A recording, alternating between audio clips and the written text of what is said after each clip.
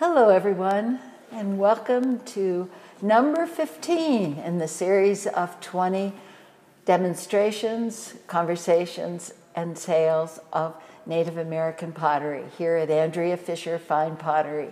I'm Andrea Fisher, and today we are lucky enough to welcome Sammy Naranjo and Melony Gutierrez.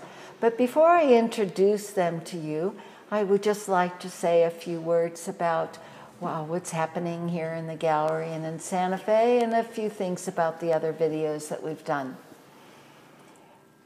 This is number 15 out of 20, and the reason that we're doing these videos, these long, in-depth videos, is for you, our customers, our future customers, and the whole rest of the world out there, to get an idea about how involved and how long it takes to make Native American pottery, how intricate it is, how traditional it is, and how much it is part of a family life. The other 14 videos that we have are now up online at YouTube in our channel. And if you go to www.youtube.com and click on or search for Andrea Fisher Fine Pottery, all of the videos will come up. So if you get interrupted today and want to see it in its entirety, that it will be online, but this particular video will be posted, maybe about an hour or two after we finish up.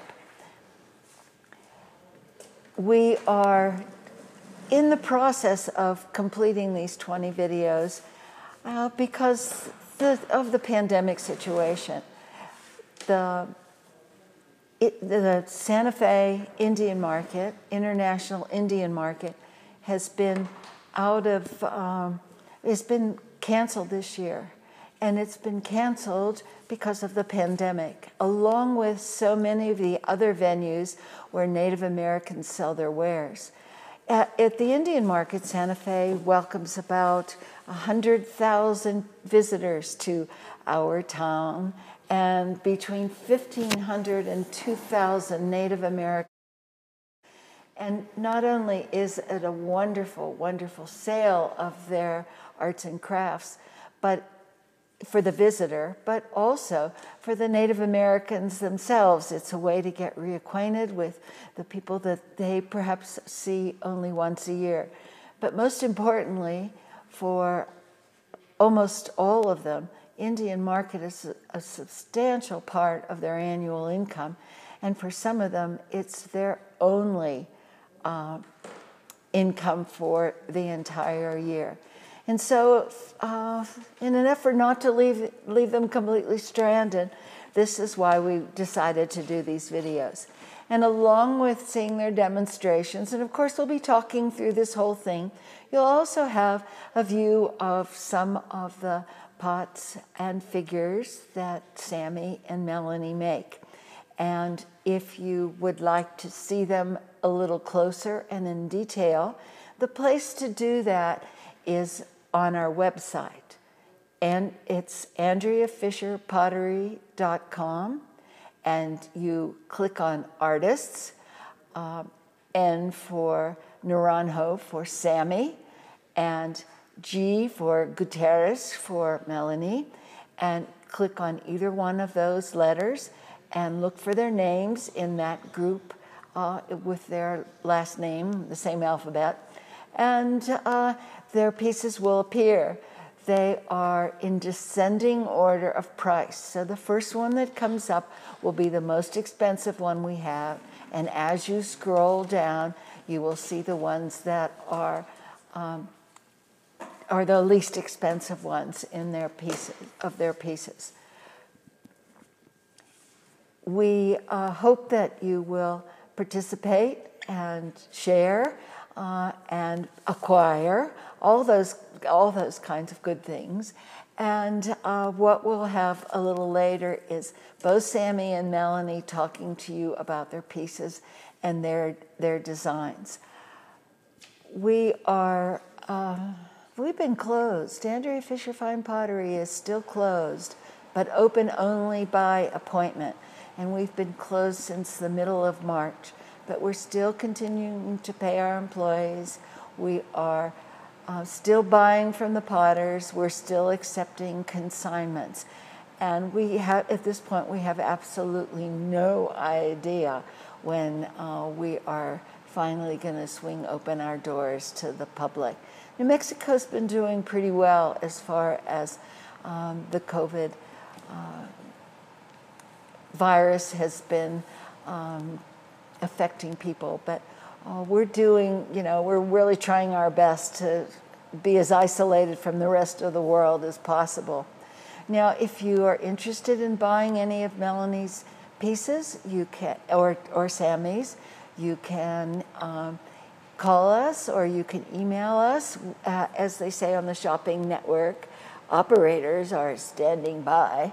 And if you would like to ask any questions of Sammy or Melony, just go on the YouTube chat part, type in your questions, and we will be happy to answer them just as soon as we can and as thoroughly as we can. Well, thank you again for tuning in. We really, really appreciate you watching us today. And without further ado, I would like to introduce Melony Gutierrez and Sammy Naranjo. Melony, can you say a few words for us? I'm Melony Gutierrez from the Pueblo of Santa Clara, and I do pottery.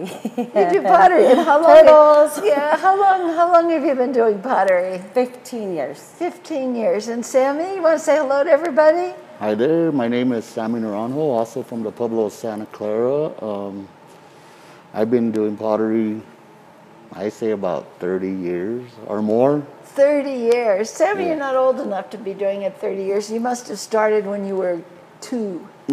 Yeah. Just about, I came out with clay in my hand. Wow, wow. I was born with the clay in my hand. So who's going to go first? Are you, Melony, going to... Well, I'm going to be mixing the clay, but he's going to show you pretty much where the clay comes from. And how okay. it works. Well, then, why don't you start mixing clay and telling us a little bit about the materials you're using and go from there. And Sammy, maybe you could... Sammy and Melony did something really fun. We don't ask the potters to do specific things, but what they feel comfortable doing. And in this case, Sammy felt very comfortable about bringing some photographs that he took so that you could get an idea of where all this clay comes from.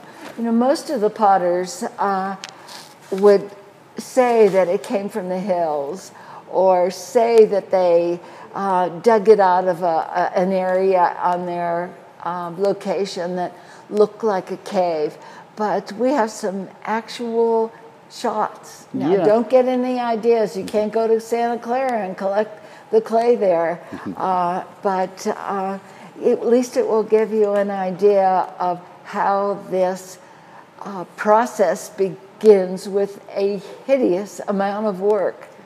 Anyway, Sammy, you want to tell us about the photographs? Okay, yeah, well, most of them, all the materials we get locally around our Pueblo area. And so my first photo is going to be with the clay. We get about maybe 4 or 5 miles from where we live. And what we do is we dig it out. Once we dig it out, it'll look like this. It's like a chunk of Hershey. And what we'll do is we dig out, maybe we'll get about 15 to 25-gallon buckets of clay. 15 or 25 5-gallon buckets. That would last us about maybe 6 months. And so once we get the clay, what we'll do is we'll get home, we'll dry it out on our table outside. What I like to do is let the rain hit it, and what the rain does is it melts the clay and it makes it easier to sift. Well, now, is it in a place where the rain can melt it? Yeah, when it's on the table, No, I mean in the earth. In the earth, I it- guess, because what we're doing is we're digging. We're digging in the middle of the mountain. Like in the cave. Oh, you're like you're Yeah. digging in where the it's ground. protected. Yeah. Otherwise, that clay would just wash away. Yeah. Yes. Basically, Okay. yeah. So when we're getting it, it's actually still wet, and it kind of looks like a Hershey dark chocolatey color. And that's actually how it looks with the shininess to it. Huh. And so once it's like completely dried, what we'll do is we'll soak it in So water. you dry it first. Yeah. We'll put it on the makeshift table, and then we'll let the rain hit it and get it weatherized. And then what we'll do is once it's completely dry, then we actually sift our clay wet. Then what we'll do is we'll end up soaking it in water. We'll soak it in water for a day or two, and then what we'll do is we'll end up screening it. What I use is a regular window screen to get all the bigger rocks out. Then I use a real fine screen, which I don't have a picture of that. I guess it's not in here.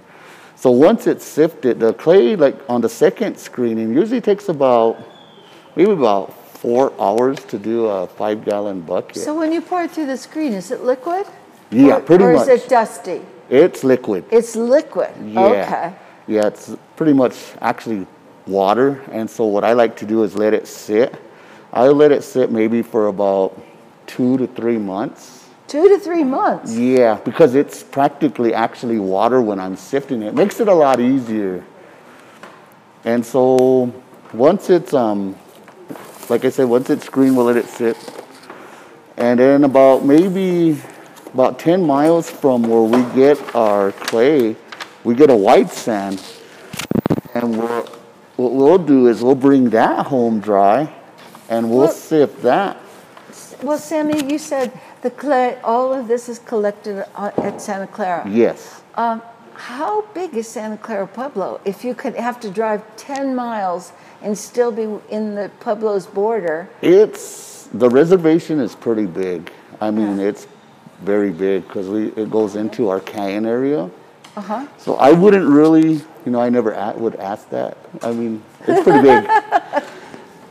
I mean, I should have been already known how big Santa Clara is, but it's probably one of the biggest reservations in most Pueblos. And how big is it? I mean, how many people live there? There's probably about maybe 2,700 to 3,000 people that 27 to 3,000 live on the reservation. Yeah. Yeah. But you have more tribal members that live off the reservation. Yes, there's some that maybe live out of town, close by, that work. A lot of people aren't really doing this art no more.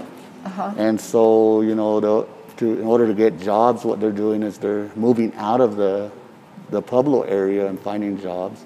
But they actually come back. And so, okay, so you have gone out to dig the clay 5 miles from your house. Yeah. And it exists in the cliffs like the picture that you showed.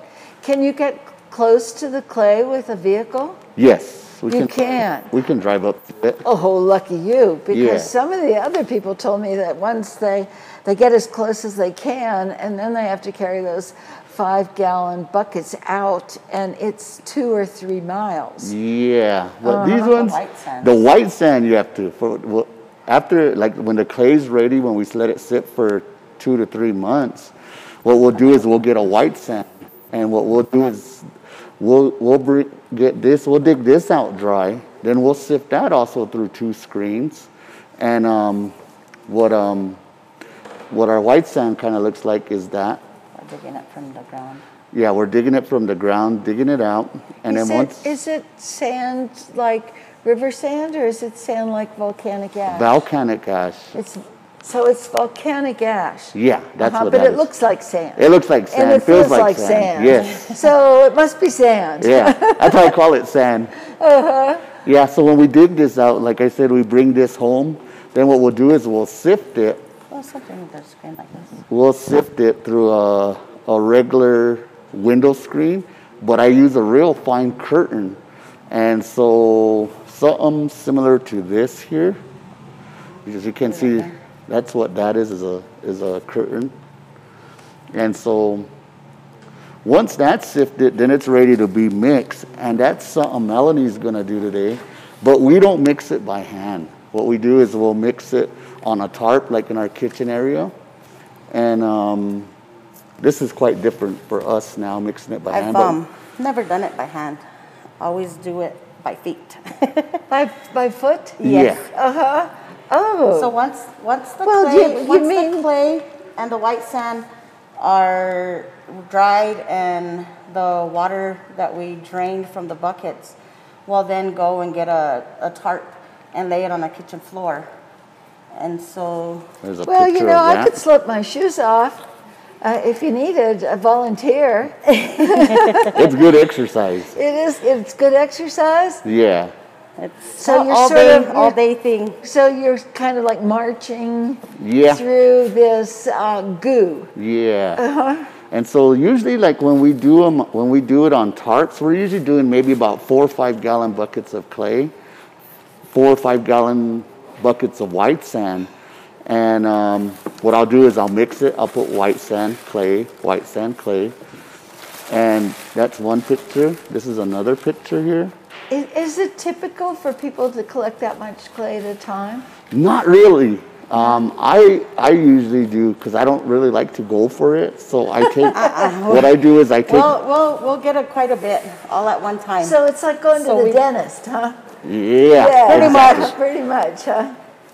So what I do is, you know, when I can take advantage of my boys, I got 3 boys, and when they have time and we have time, we go up, we get it, and But not too often. not too often, Not like too often. twice a month, We have twice a year. Yeah, It's we- not a question, it's a comment. And the comment is that we just finished getting all of Sammy's and Melony's pots on the website. So now you can have a look at all of their pieces on the website. Just search for, or go to artists and then N for Naranjo and then Sammy for Sammy's pieces, or G for Gutierrez and Melony for Melony's turtles. Well, that's good. Now we have all your pieces up and running. And that's- everyone should remember the reason that we're here is because we're the substitution for Indian market, and everything that people buy from us will benefit Sammy and Melony. And anyway, sorry for the interruption. Sammy, go ahead. Keep going. Yeah, and like I said, we do 4 or 5 gallon buckets of clay. Then what we'll do is we'll mix it with 4 or 5 gallon buckets of white sand, Now, depending. is that amount of clay typical for people, or do they use less or more, or? A lot of people use less, but like I say, I only would like to mix it once every 6 months, you know. Yeah, once every 6 months. Yeah. So we have a question that's coming from Keith, and Keith would like to know, does each potter have their own secret location for getting the clay, or do most potters from Santa Clara, Pueblo use the same clay location? And who hunts for new clay locations?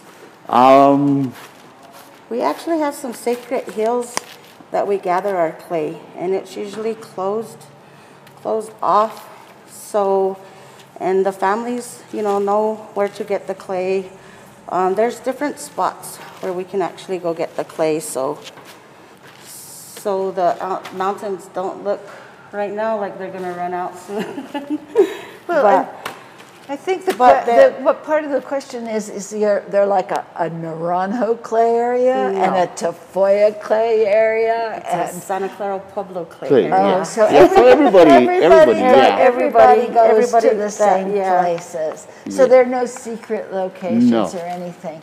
And about finding new clay sources, has that been necessary? No. No, it's just all there. Yeah, well, we have like 3 spots where we get the clay, so they're in different spots. Yeah. And so, yeah. And is the clay from those different spots different?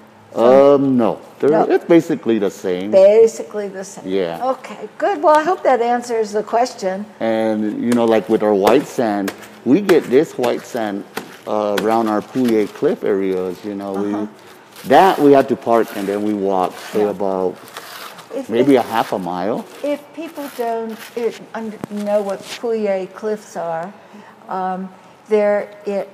Santa Clara Pueblo sits very close or on the Rio Grande River. In fact, the Rio Grande cuts right through the middle of Santa Clara, Pueblo. And to the west of Santa Clara, Pueblo are the Jemez Mountains. And in the foothills of the Jemez Mountains, there's a large flat area where there are lots and lots of prehistoric ruins. And those prehistoric ruins are called the Puye Cliffs. Does Puye mean something in Tewa? Is it? I'm not too sure. Yeah, what do they say, the rabbit walks or something like that? Where the rabbit walks? Well, they have show that the area where we come from. Yeah, this is where Puye Cliffs area good. is. Oh, you brought pictures too. Oh, this is really good. I don't know if you could see that. And so, Puye Cliffs,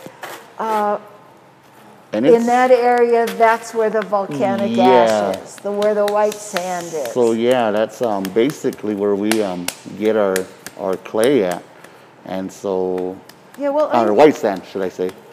I know that the Pueblo's closed now, and I know that the Puye Cliffs have been closed off and on for various reasons. Yeah, it's been closed. Once this pandemic is over, can people go and visit the Puye Cliffs? Yeah, when it's open. Good. Yeah, so I have a couple questions coming in, and Jordan Naranjo would like to know, what is the time process of making a beautiful pot of yours? Oh wow, it depends on the size. And the materials as well. If we have all the materials, it's a shorter time. I'd say about a couple of months. Well, you know, Jordan, that's a question that people ask all the time. And the answer is very difficult. Excuse me, we have a fire going on here and the smoke is just killing me.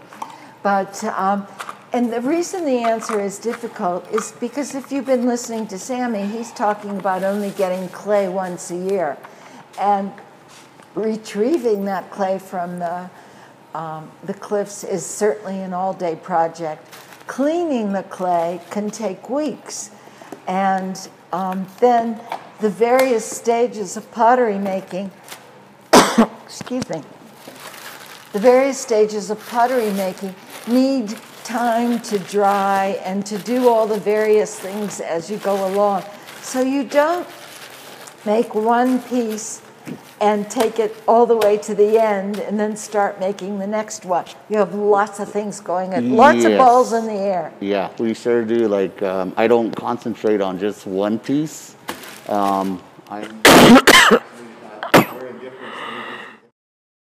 Different, this one? Yeah. So now that I'm done mixing the clay, what we'll do is we'll leave it on the tart on our kitchen floor for a couple of days, well, usually 2 days, just to let the clay settle and sit. Then also what we'll do is it helps get the clay the right consistency for making.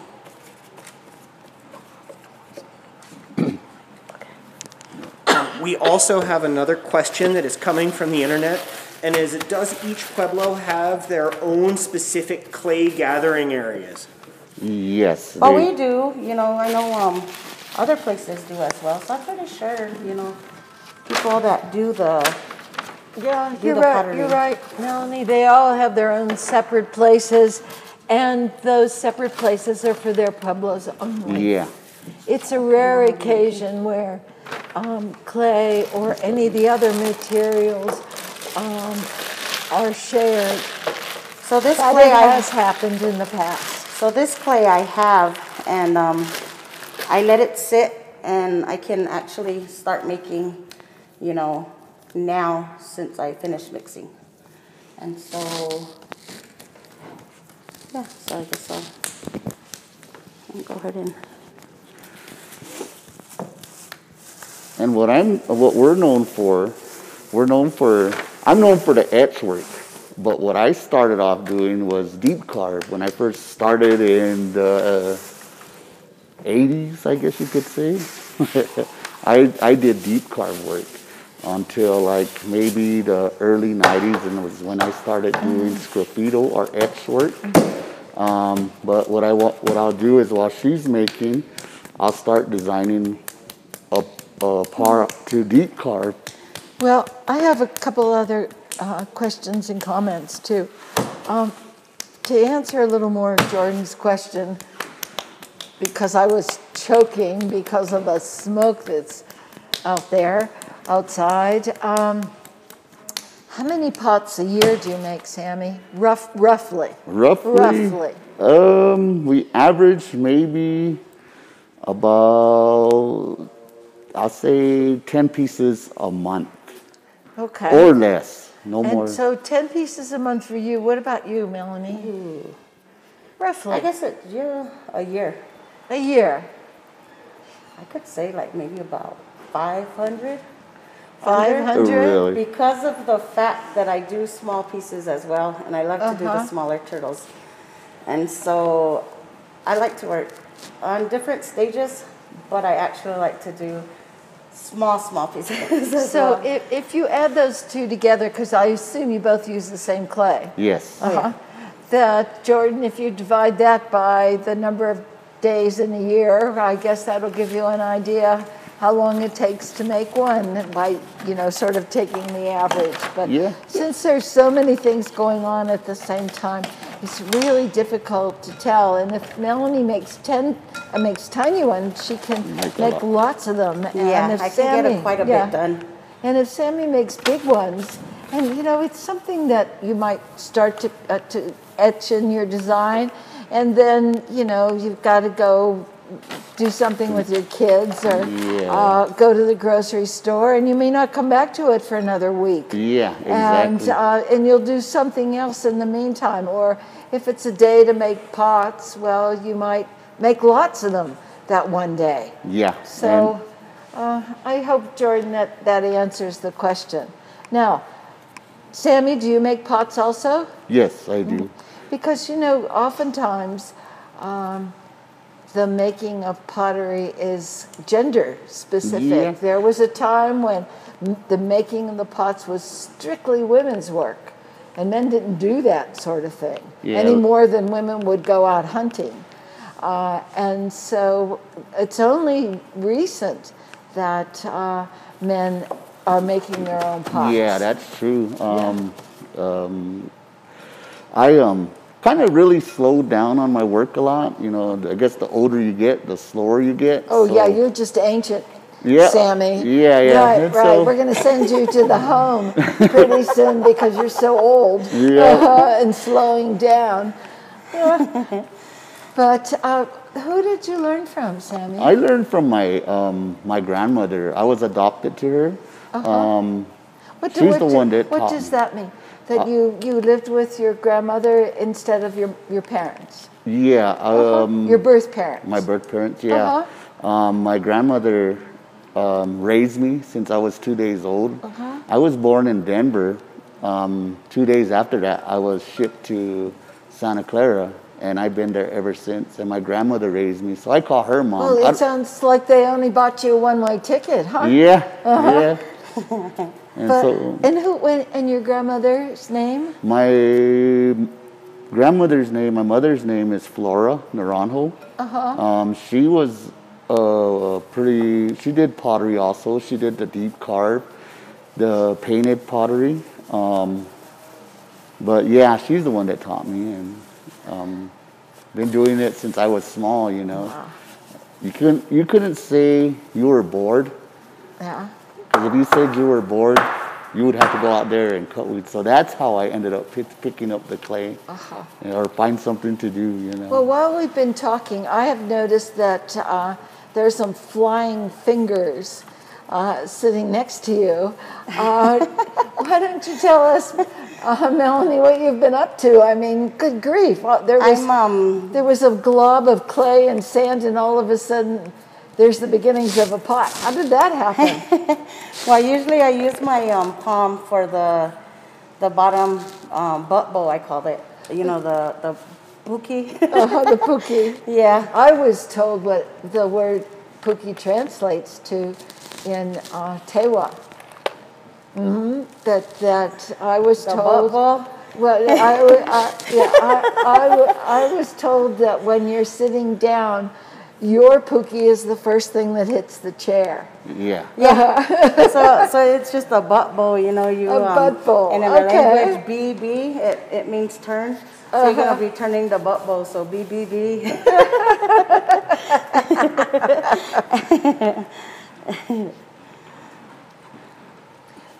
Well, Joseph Naranjo and Kevin Naranjo were here giggling away when I asked them what a pookie was.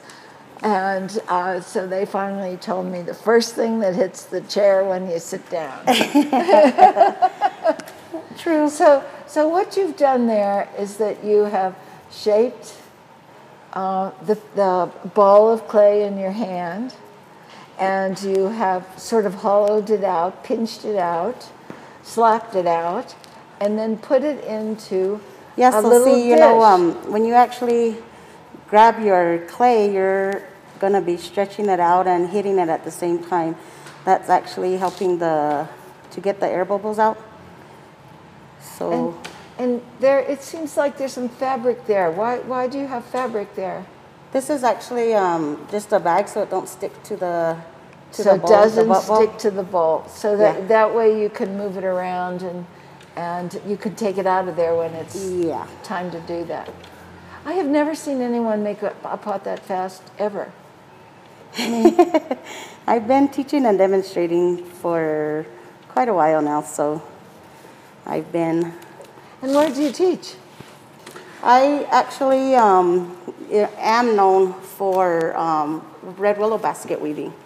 My dad is a basket weaver, and I learned to do that since I was about maybe 8, 9, and he was the weaver that taught different people, and just watching him sitting there learning, you sit, watch, and learn when you're doing the base of it. We'll go collect the red willows, and so the red willows back in the late 80s, early 90s was kind of like a dying art in our area. And so when that time, one of the basket weavers, I think from OK Pueblo, formerly known as San Juan, he ended up teaching my dad. And before he passed away, he had told my dad,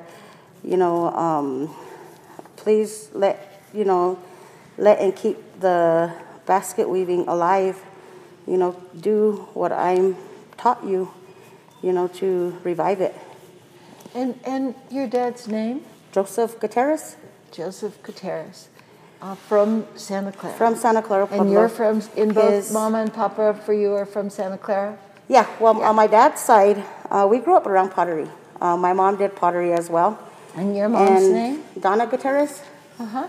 She passed away last year. So with my father on his side, my grandparents are Escapula and Val Gutierrez, and they were actually known for their pottery. They sold out of their home. They had a little curio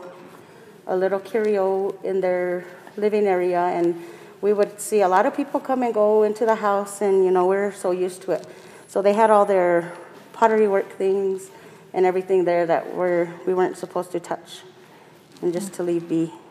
And you leave the merchandise alone, huh? Leave the inventory alone. Pretty much. Well, Yeah. Is your dad still alive? Yes. Is he still making baskets? He actually still is, yes. Uh-huh.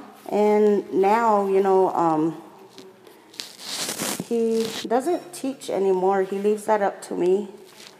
So I end up liking to, when I get asked or when he get asked, we go and teach the kids in the Pueblo, different places. We've gone to Tesuque as well, when they have their Tewa program or whatnot. And Tesuque is another pueblo that is right outside of Santa Fe, the closest pueblo to the city of Santa Fe.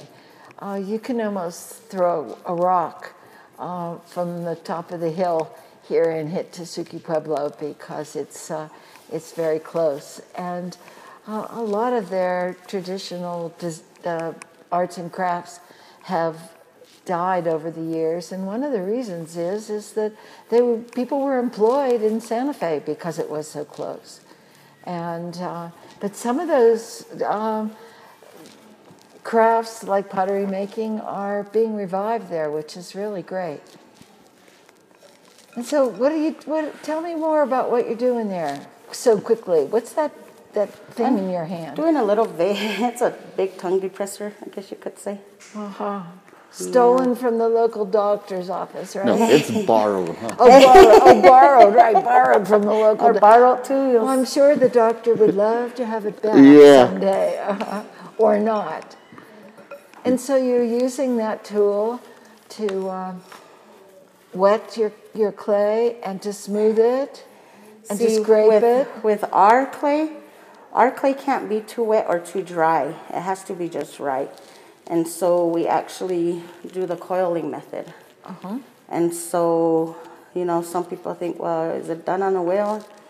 No, it actually ain't done on a wheel. Everything's, hand done straight from the earth itself. Well, the reason that pots aren't thrown on the wheel is because, first of all, the wheel didn't show up in New Mexico till really, really late in time. And second of all, pottery making is so related to the religion that even though the wheel exists now, it won't be used because traditional pieces are made the way Melony's making those pieces. So while your flying fingers are making a pot faster than I've ever seen anyone make a pot before in my life, I'll talk to Sammy. What are you up to?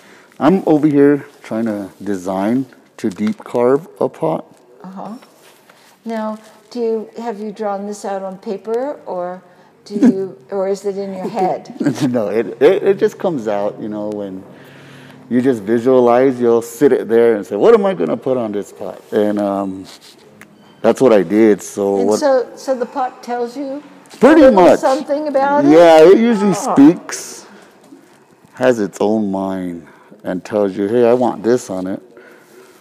And I deep carve,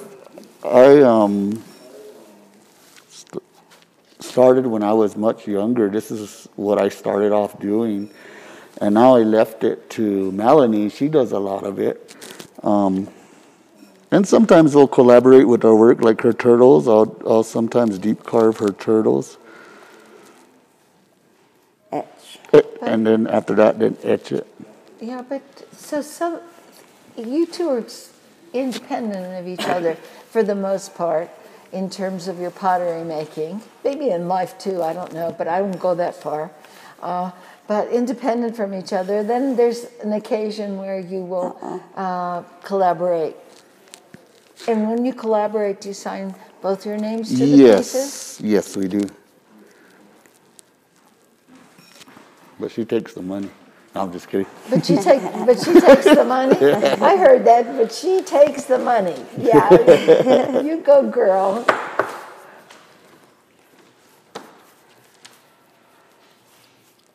So it looks like you have a pencil. Yeah, that's what I use. And you're sort of drawing the design on now with a pencil? Yeah, this one, what I'm doing is putting a feather design on this.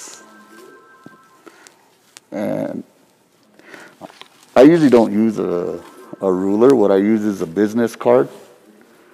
And anybody's in particular? Actually, this is her mom's. Oh, her mom's, not the local sheriff, or no. Oh, good.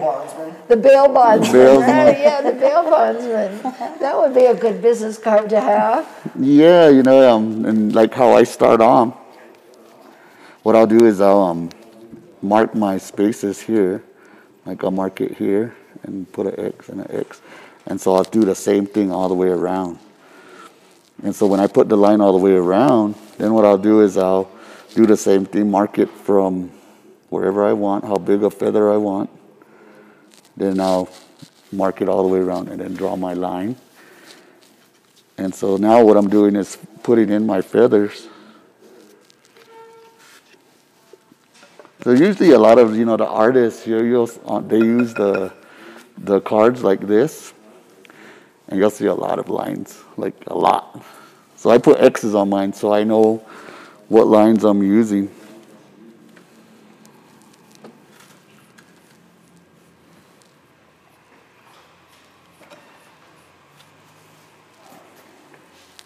Now with the feathers, it's like the old plan ahead sign. I mean, you try to make the feathers, I would assume, pretty consistent in width. Pretty much, yes. Pretty much. What happens when you get to the end and it's not looking good? Either one really fat one or two really, really skinny ones. I'll keep going over and over. I'll erase it, and I'll keep going around till I get the even. Oh, until you take a little slice off of everybody so it Yep. fits. Gotcha. That's what I did here. I was trying to be quick to see if it would even. There's a lot of times where I'll even out all the way around. Mm-hmm. But when I don't, then I end up I'll erase it and make it shorter and do the same thing all the way around.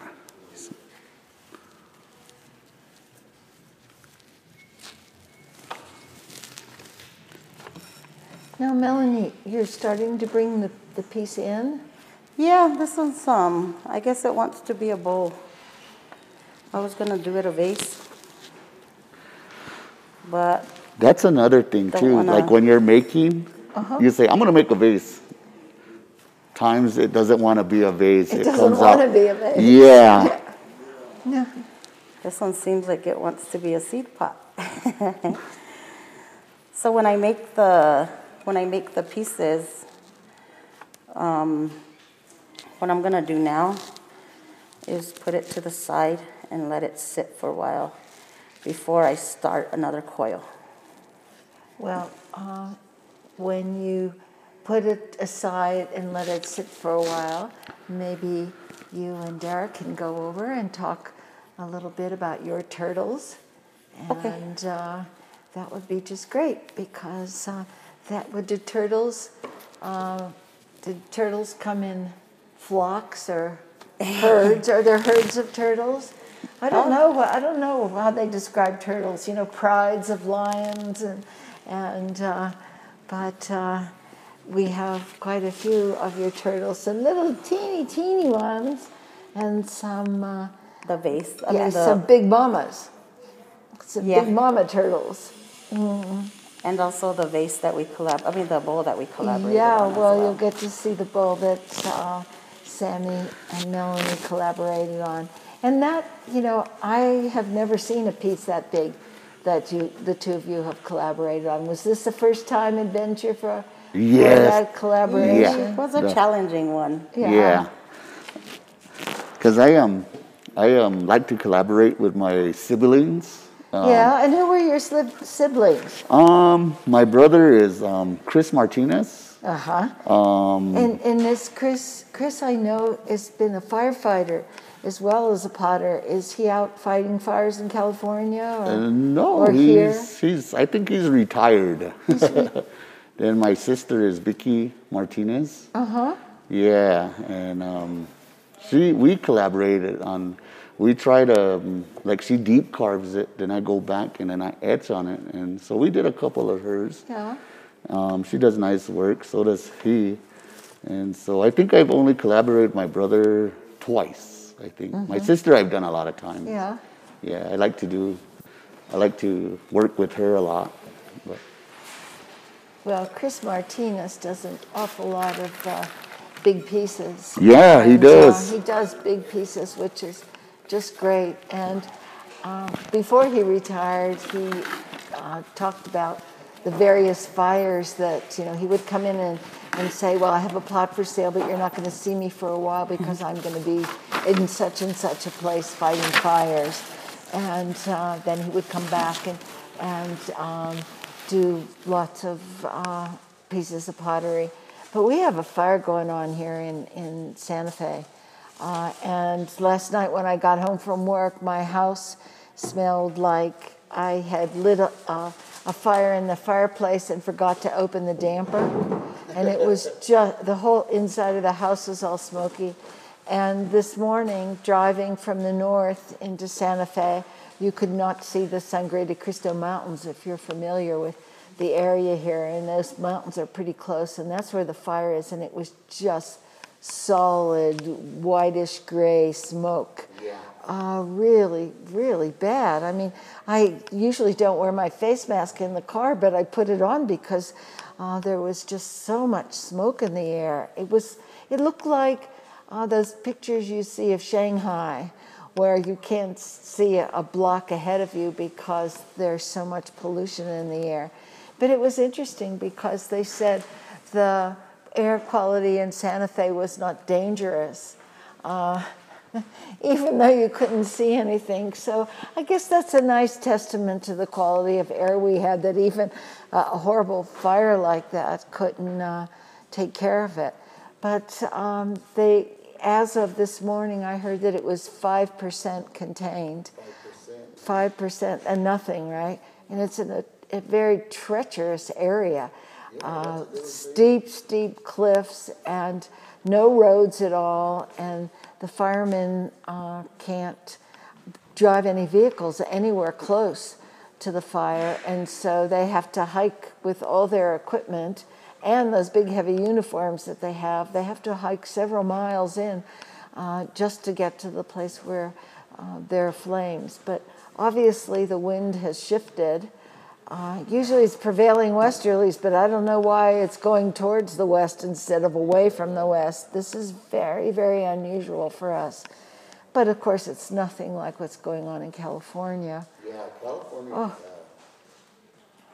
Yeah, they evacuated the University of California at Santa Cruz, which is my son Derek's alma mater. Yeah. He's our Martin Scorsese, the director of all these sort of informal demonstrations and conversations. Yeah, all the houses burning up there. Oh, I know, it's really terrible. It's terrible and dry as a bone. And you know, people talk about climate change and what's going on with climate change. Well, what we're seeing is hot and dry and fire. And now that there are 2 hurricanes in the Gulf, 2 side by side. Yeah. Which is really weird. So hopefully we can do something about it before it's too late. And what we're going to do is see in a few minutes all of Melony's turtles. And are you ready, Mr. Derek? Yeah.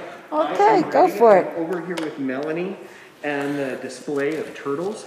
So Melony, would you just grab a turtle and tell me about it? This one is one of my medium pieces that I've done. Down here you have the lifeline, then you have some butterflies, daisies, and then some roses. My Indian name is Yellow Rose. Okay. So that's actually why I put roses on my pieces of artwork. And then also what I do on the roses is I actually inlay a little bit of turquoise onto the eyes and on the turtle itself. So you can actually... And so you do butterflies? Are butterflies your favorite insect? Yeah, I like butterflies. So does Sammy. We're kind of in love with the butterflies and some other designs that... Some other designs, I guess you could say, like this one has a rose. And then these ones have pretty cool turquoise that I like, so I just wanted to inlay them. These are simple. They have the green paint and with the polish on them. This one's actually a star flower. And these 2 pieces, me and Sammy worked on together. I had him etch the whole piece. So he's actually scratching into the pottery and taking off all the designing. And then with this turtle, it's actually deep carved with a lifeline design. Then it has your kiva steps and feather design. This one has the feather design as well. That has a mountain and then the lifelines as well on that as well. And so would you point out the feathers for the people out there? These are the feathers. In the feathers, I see these little kind of what look like steps. What are those guys? Those are kiva steps. And what are kiva steps? Usually men have to walk up the stairs and down the stairs in order to get in. They just don't open the door. So it's kind of like church. When you walk in, you put the holy water on. Mm-hmm. And so it's said that when the men are going to go gather, when they're walking up the stairs, all the bad spirits or whatnot come off them. So when they're walking in, they can all meet in good spirits. Mm-hmm. And so that's pretty much what it's. Yeah, and then in here there's some other designs. Do they have any meaning that you know about?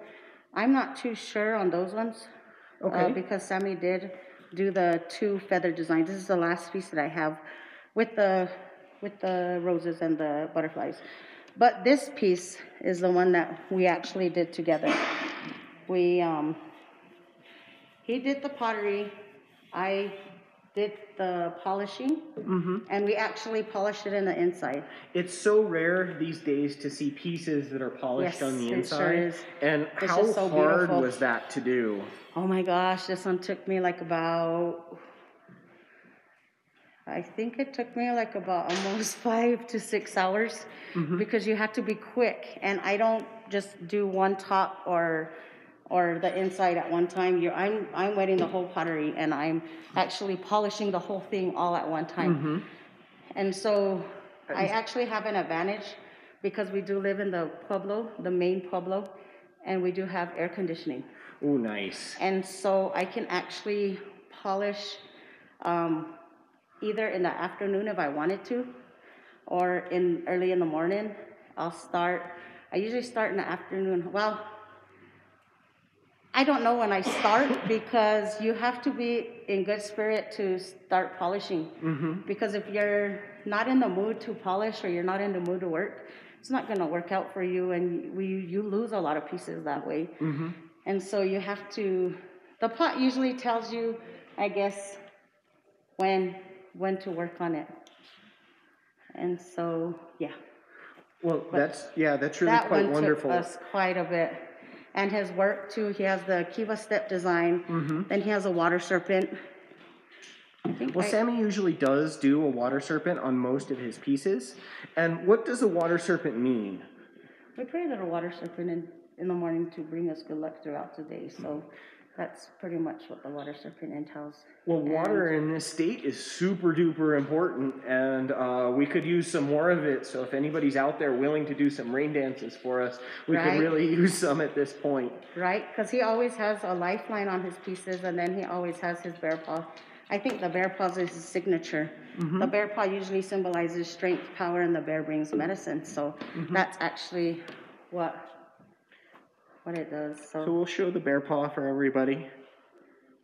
And then we'll show the head of the Avanyu. And the head of the Avanyu usually has a lightning bolt tongue. And then the head of the snake usually represents the clouds that are building over the mountains. And then the body of the snake, which goes back and forth, is kind of like the ebb and the flow of the river.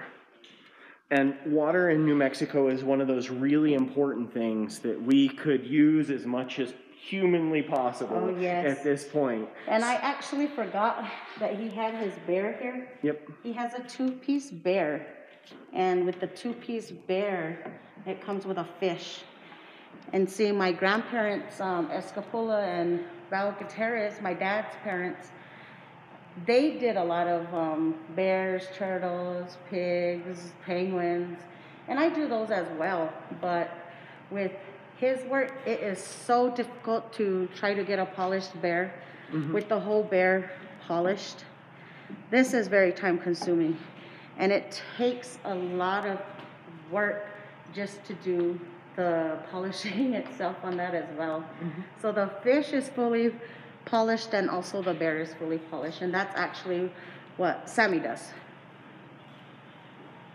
Melanie, I have a couple questions for you too. Yes, I ma'am. want to know more about turtles. And what do turtles signify in the Santa Turtles Clara are coast? longer life and luck. Uh-huh. And so that's actually what the turtle represents. And I love doing the turtles. You left so that you need that long life and we all need some luck, that's for sure. No, I do them because, I wish, like not only for baskets that I do or other arts or, I don't want our tradition to be lost. So that's why I'm very happy that you're doing this, It shows to the people and our people that, we're still doing it. And longer life for the turtles to me is longer life for the pottery to stay in our Pueblo and live on. And that's one thing that I try to push. I don't matter what it is or any art you do, my aunt, she was known for sewing and she did sew for some movies and stuff like that. And then, we got the weavers, we got jewelry makers, we got a lot of talented artists that are painters and everything. And, without our arts getting pushed out there, we would have nothing to show. And so the turtles, to me, it's like they're walking their little way to show, hey, this is how pottery is made, and this is how it is, and they're fun, Yeah, they're pretty yeah. fun, and they're cute. And they're cute, right, yeah. But have you been making turtles for a long time? Well, before how I started, in 2005 is when me and Sammy collaborated together. He actually was helping when I had a class teaching it for the kids. So with red willow baskets, I teach them, but I teach the kids with pipe cleaners. So that way they could have a lot of color.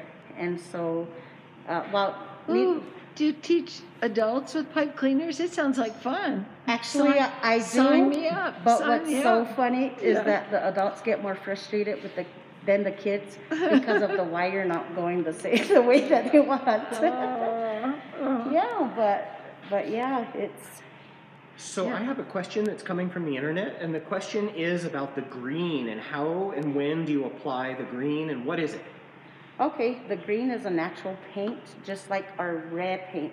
And so now that I finished the pottery that I'm doing, I'm actually going to show you with a turtle how I dry the pot and what paints we use, and Sammy will actually show a little bit about the colors.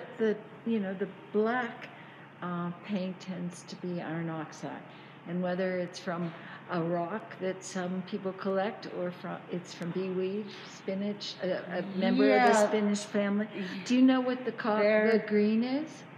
Well, he actually has the paints, Sammy does, and if we can go back and show him, I can actually. Yeah, we'll do that. But let's talk about your turtles a little longer because I'm really. And you didn't have any. I thought you had. I thought you had some left, and so I had. We never have any. I love doing turtles. the wedding vases. Yeah. And what's neat is that we do the deep carved and etched wedding vases and the two-tone. And so I was like, oh my gosh, you don't have wedding vases. No, but I like doing that too. But with the turtles, the green is actually, it's already, I guess, the paint that's crushed, and we just add water and we use it. But is it copper? Do you know what mineral it might be? Sammy might I'm know. not too sure, but Okay. Sammy probably might know. But what does it look like in the raw? Is it green? I have some paint with me. But I mean the actual mineral that you take out of the ground, what color is it? It's like a lightish turquoise, like a greenish turquoise, almost. Well, almost like maybe this stone here. Yeah. Wow. And the addition of green is relatively new for you. Yes, isn't it? yes. There's not too many people that work with the green paint. Yeah. And you can also polish them, but it's harder to work with than it is with our original clay that we use with the I know pink, that the red. there are a few potters at San Ildefonso, Pueblo, and we had talked about some green on their pieces, And at that point, I didn't really know whether it was a commercial paint or whether it was a natural You one. can actually lick your stone when you're polishing it, and you know what? Nothing toxic. It comes from earth. Nothing toxic. Yeah, there you go. So you didn't go to Home Depot and look at all those little paint cards that they have on the wall and say, I want this shade of green, and they mix No up Amazon. No gallon of green you took home? Nope. Wow. But the green is a really interesting sort of newcomer. And the turtles have designs on their backs. And are those designs anyway related to the turtle themselves? I mean, do you put turtle designs on turtles, or do you put other designs on turtles? What's neat is that when you actually look at the turtle shells, you have different designs in them, and they all look like lifeline designs. So they're like fingerprints. They're unique. Pretty much, they're all unique. And I heard you mention that your Indian name is Yellow Rose. Yes. Well, you know, in New Mexico we have these wild roses, and they're either pink or yellow. That's what my mother loved. Oh, but there's a song about the yellow rose of Texas, but guess what? There are yellow roses, wild yellow roses in New Mexico too. And I think I'm talking to one of those wild yellow roses right here. Do you ever do families of turtles? I actually have, yes. I've done different types of turtles. You rarely see the small ones. I love to do the small ones. They're fun, but they're actually harder than the bigger ones because of the fact that when you're polishing, I usually take out a head or a tail or a leg. And some of them really never make it. Oh, so you can't sell an amputee, can you?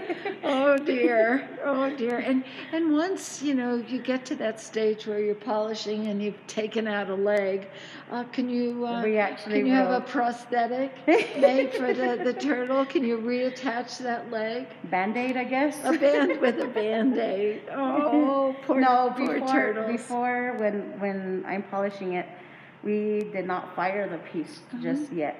So what I'll do is I'll re-soak it and make it back into another clay, and so you just it would give either up be on a wall. You give up on that turtle completely, and he just goes back to the earth and starts all over again. There you go. He reincarnates himself. There you go. Many times. These little guys, they don't last. What's the biggest one you've ever made? Ooh, I've made a big turtle, maybe about as big as this piece. And that's what, about 8 inches in diameter? Roughly. Oh man, yeah, that was scary. That's like one of those big sea turtles. Yeah, the turtles that I do, they're scary because they're plates. You know, some people think that they're full, but no, they're not actually full. They're actually like plates. They're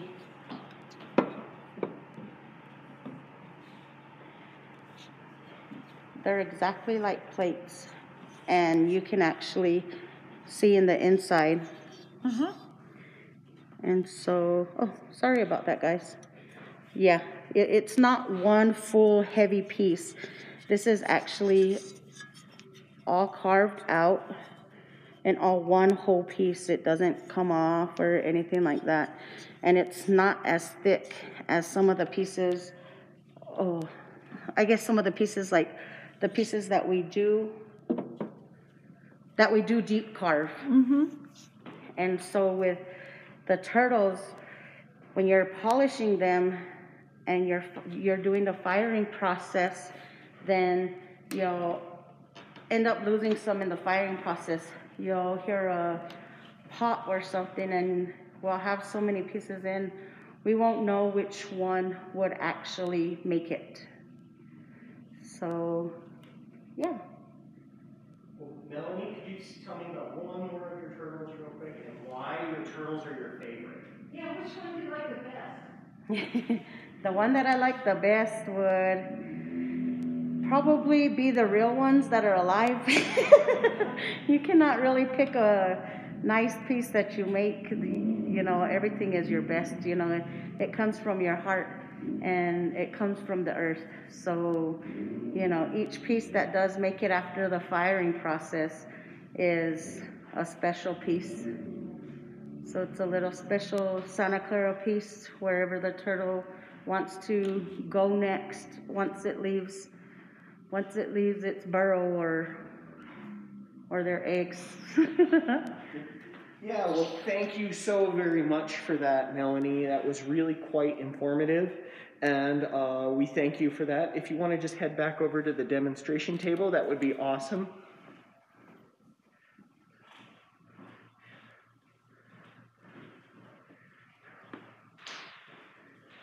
Well, Melanie's wandering back over here.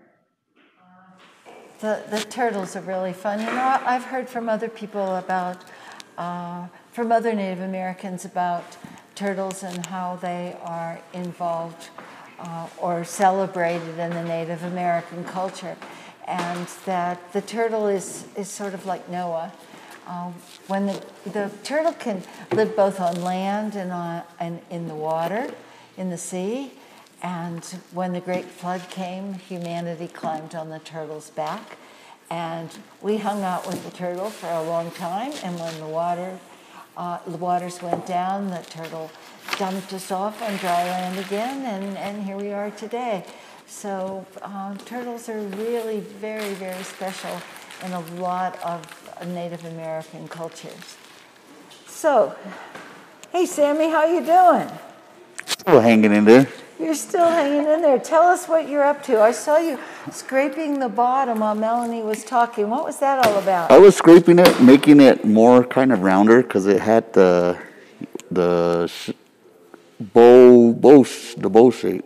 So what I was doing was scraping it to make it more rounder with the knife. And so after that, then what I'm doing now is I'm cutting into my deep carve. Well, when you scrape, does it make it smoother too? Or Yeah. Is it just a shaping tool? It's just the shaping, and it makes it smoother. Smoother? And Yeah. does it force air bubbles out if there might be any in there? Yeah, it should. Uh-huh. And when you polish it, I mean, you're carving in now before you polish it or before you put slip on it? Yes. What we'll do is we'll carve it, let it dry. And what kind of a tool are you using? I'm using an X-Acto blade. Oh, It seems like X-Acto blades are really important with Pueblo pottery. Lots of people use them. Maybe we should have an X-Acto blade store in Santa Fe because you go through so many of them, I'm sure. Oh, yeah. I usually get the 100 count. That lasts me 3 months. Well, if the X-Acto blade is a little dull, will it drag and do funny things to where you're trying to etch into the surface? Oh, yeah. Yeah, it will. You can tell. Now, you are lining it off at the moment? Yeah, I'm lining the pot here. Yeah, and what's the next step? What I'll do next, after it's all lined, what I'll do is I'll cut into it with screwdrivers, and I'll pluck it out. You'll scrape things out. So when does polishing take place? After it's when it's done and completely dry. And completely dry. Yeah. Oh, okay. So we won't see that part today. Yeah. Yeah, we will. Oh, because you brought one that's completely dry? Yes. Oh, that's good. That's good. Oh, good. We get to see everything. Yeah.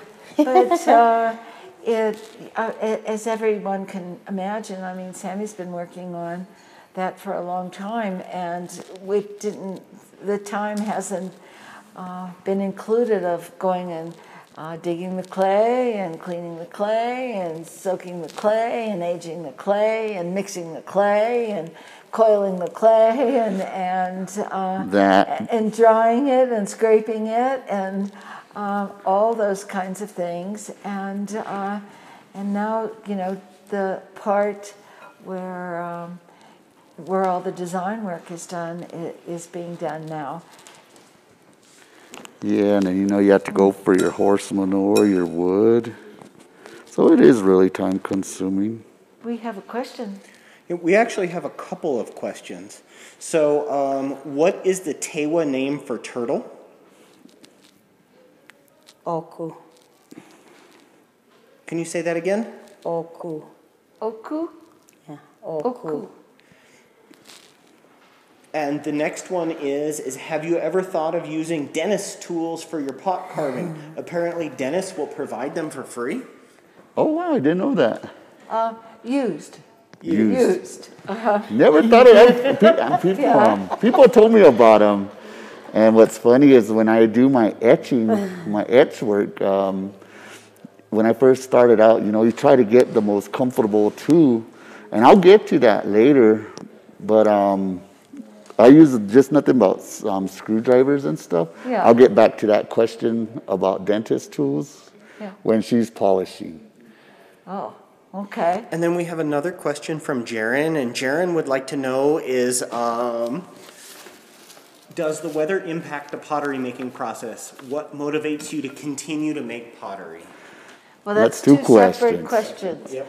But does the weather impact? Yes, it sure does. We will not fire in the wind. We will not fire when it snows, and we will not fire when it rains. So it has to be a nice day. And, you know, when it's windy, what happens is you can overcook your pot. And when it rains and the moisture is there, you'll smoke your pot. So you'll get this film on your pot, and so that's pretty much ruined. And when it's overcooked, what happens is when you're going to etch on your work, it's very hard. So yeah, no, we don't. It has to be nice weather in order for us to do any firing. So if it is nice weather, but the humidity is really high, is that bad news also? Pretty much, yeah. Pretty much, yeah. Yeah, because it's like if it's, the smoke will stick to it. Well, aren't we lucky in New Mexico that we have lots and lots and lots of beautiful sunny days, but don't tell anyone. Yeah. And you said also if it's snowing, does the temperature outside make a difference? Oh yeah, because it's colder. So like when we fire up our pieces, we cook them a little longer and do different, use different types of wood. Yeah, and so basically, like, it just has to be nice weather. Nice weather. We have one potter who I think is really quite clever, and what he does is he waits till wintertime, and he only makes small pieces in the wintertime, and he fires them in his fireplace. Yeah. And what he does is, I mean, it's warm in the house, and then the fire keeps the house warm, and it makes it, you know, it's better than being outside, that's for sure. But he makes small pieces in the wintertime so that he can fire them in the fireplace inside the house. Yeah, you can fire in the wintertime because we work year round on pottery, but it just has to be nice. The ground can't be wet. Not snowing either. Yeah. Not snowing, not no wind, you know. So we like me and her, we work year round on pottery. We fire year round. So it's just, you just got to know how to fire, I guess. Both the summer and the winter. Yeah, we'll talk all about the fire when what you guys are doing gets a little closer to the firing. We have another question. Well, I'm going to start with a comment from Josephine Naranjo. You two both do beautiful work. You make a great team. The turtles are amazing and lovely. Oh, thank you. And then the next question is from Keith, and Keith would like to know, are the small blue devices on the turtles paint, natural turquoise stone, or a paste, or ground up turquoise, or what exactly are the stones? Some of them are Sleeping Beauty, and they're all natural.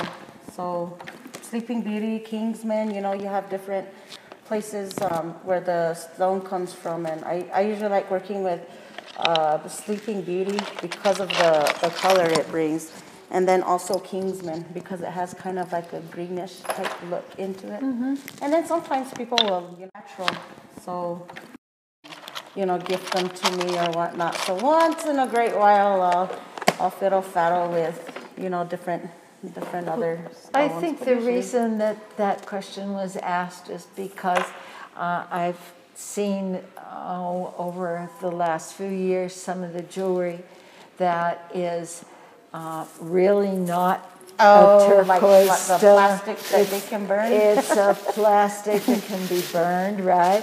Or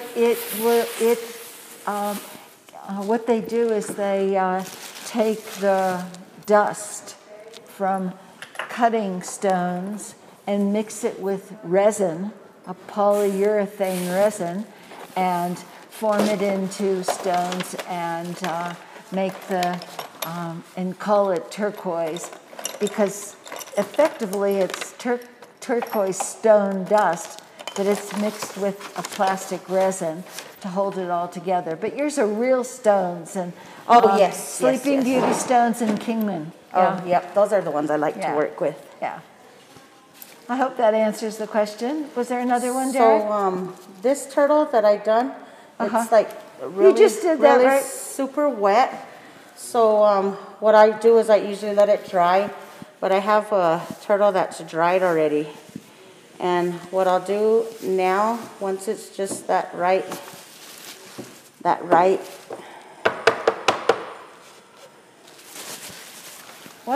texture.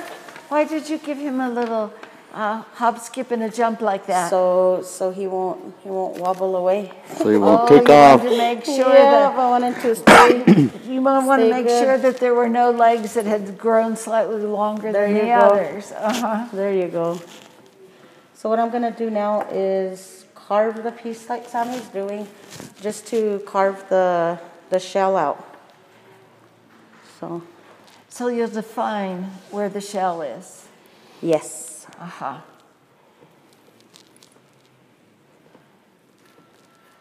Darn, I should have thought about it, because I have a succulent plant at home that is dark brown. It is probably, maybe 10 inches in diameter and maybe 1.5 inches high, and it looks just like a turtle shell. Oh, cool. And it has a couple green things shooting out of it. Why I didn't bring that today with the turtles? Shame on me. I'll have to be a little more cognizant of what's going on around here, huh?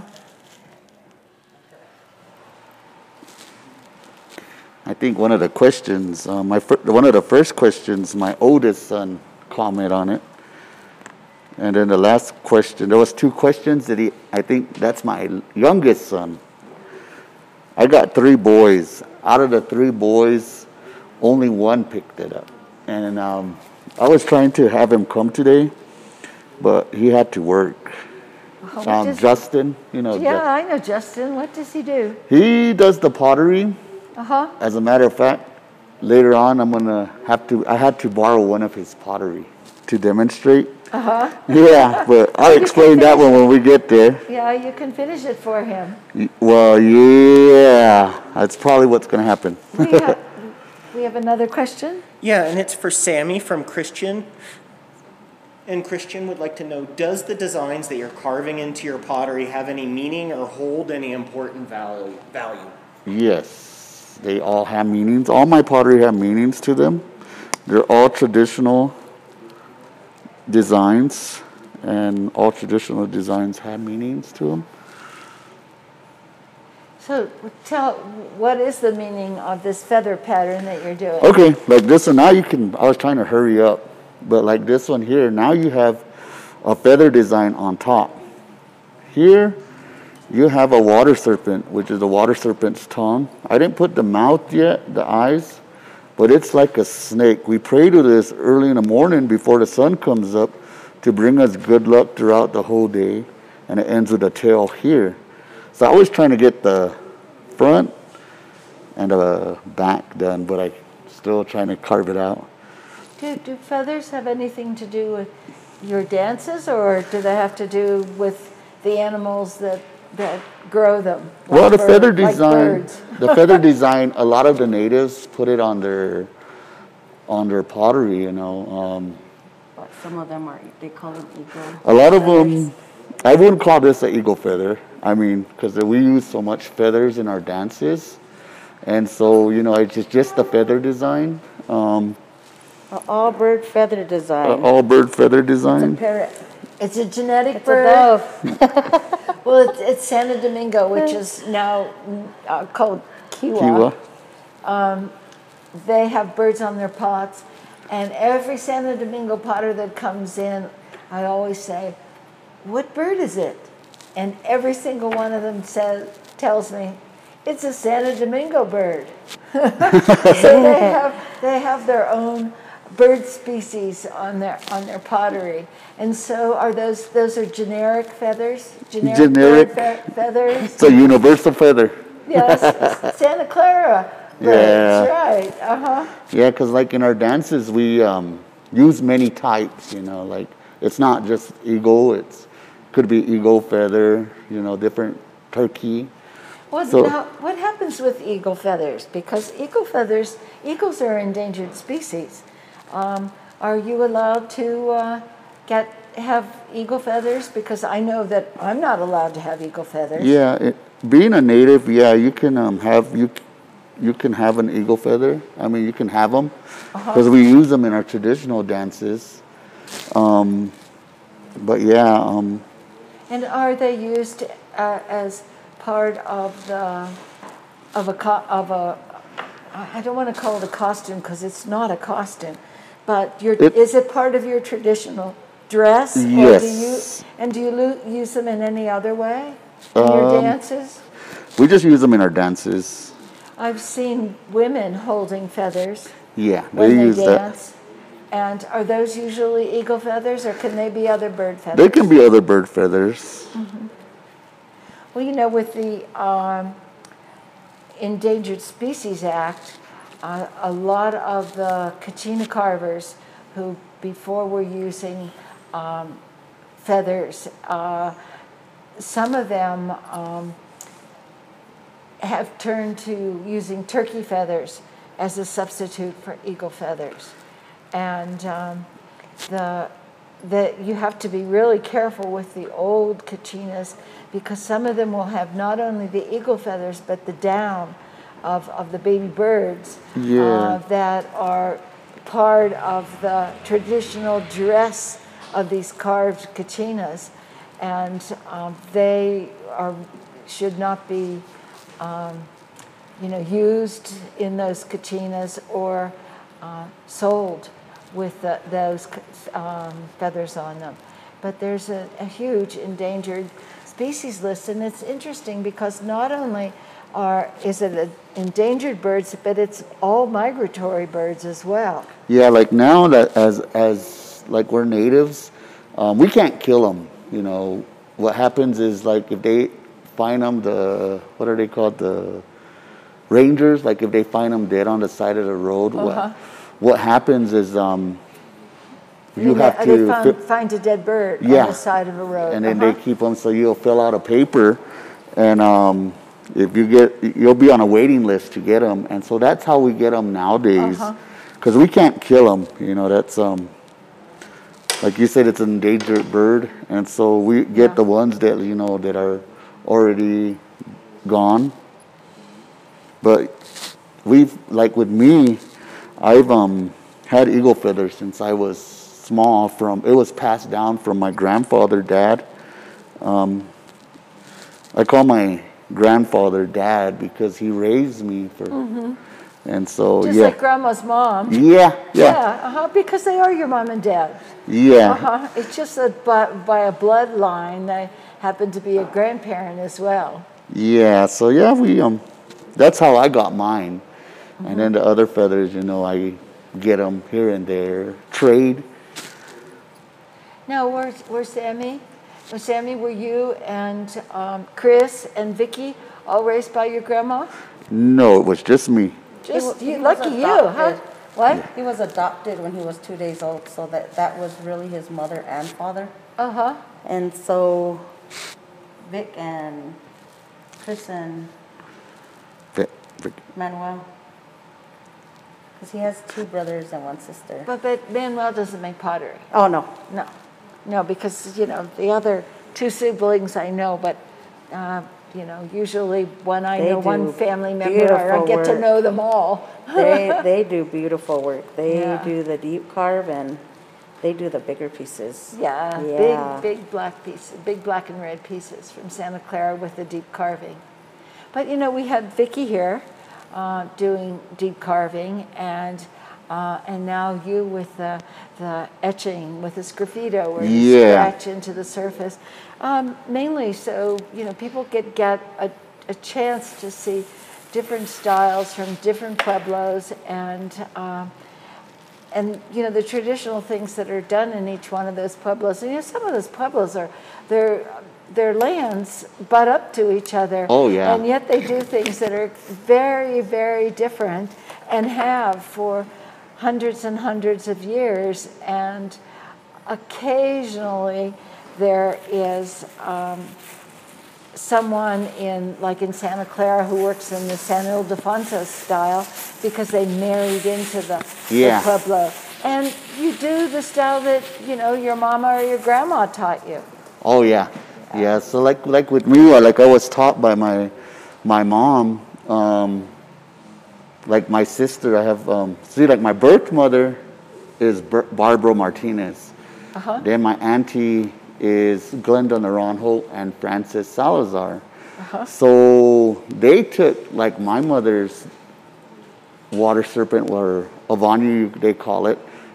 They picked that up, but me, I went completely different on my designs. Yeah.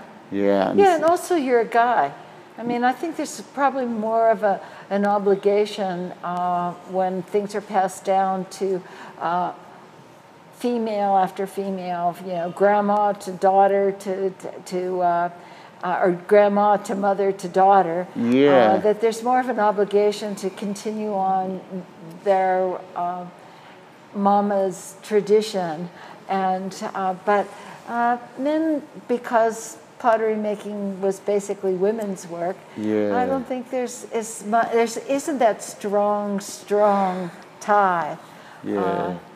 And we often see the male in the family stretching the boundaries. Yeah. Now you put your pot away. How come? How come? Because I don't know. Because I thought she was waiting for me. Yeah, I actually am. To start the polishing process. I actually am. While she is polishing, I can explain the firing, because I didn't know if how far I got on the deep carving, but I have Yeah, well, Sammy, you know what? We'd like to hear you talk about your pots Sounds good. before you do that. That would be just great. And so before he goes, after we make them, we'll go ahead and carve them. And so I carved out the shell. So what I'll do next is I'll let it sit to dry, completely dry. And so I have one here that I'll actually start watering. my goodness, you have a whole family. And then, yes. Yes, I mean, we're being overrun with turtles. There you go. A bale? And so, oh, it's a bale of turtles. A bale. A bale. Bale, like a bale of hay, huh? But where do they get these names? You know, like a pride of lions. And I wonder who made up all these names along the way. Maybe whoever told us about a bale of turtles. Thank you, whoever that was. Okay, go ahead. You guys can go check it out, and I'll go ahead and Well, tell us what you're doing there. So once it's completely dry, I usually don't sand them. Well, actually, I guess you could say I do. I use a sponged sandpaper that I can get wet, and I'll end up... A sponge sandpaper? Yeah. I don't know, what's that? It's a sponge sandpaper. It just has a sponge in the back with a little bit of sandpaper. Oh, like you would use to clean the kitchen sink. There you go. There you go. Oh, okay. Or better yet, the bathtub. And then, so what I do have is just a regular t-shirt watering rag that I'll use to actually smooth out my turtle. So he's going to get a new look. Yes, he sure will. Actually, start on the legs. And when you sign your pots, Melony, you sign the turtles, do you sign them on the inside of the shell or Actually, sign them underneath. on the inside of the shell? Yeah. Uh-huh. Because I have seen people who make bears who sign them on the foot. Sometimes he does. You do he that? Does his, Yeah. Oh, okay. Well, that's good. I brought a bear today. But this is one of them. I do a lot of them. I like bears.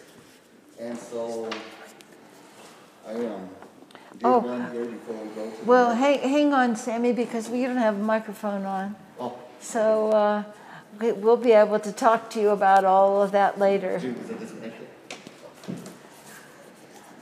And is it going to be just you and Sammy over there, Derek? Yeah. Good, good. Keep going, Miss Andrea, with. Oh, okay. And then you'll turn me off? I don't know if that's possible to turn me off.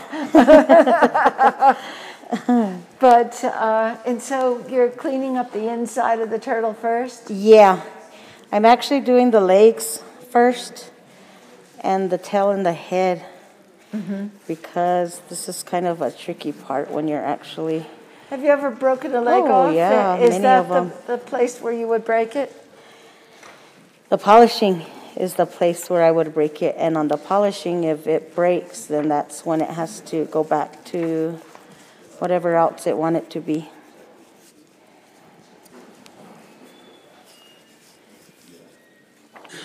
Okay, so...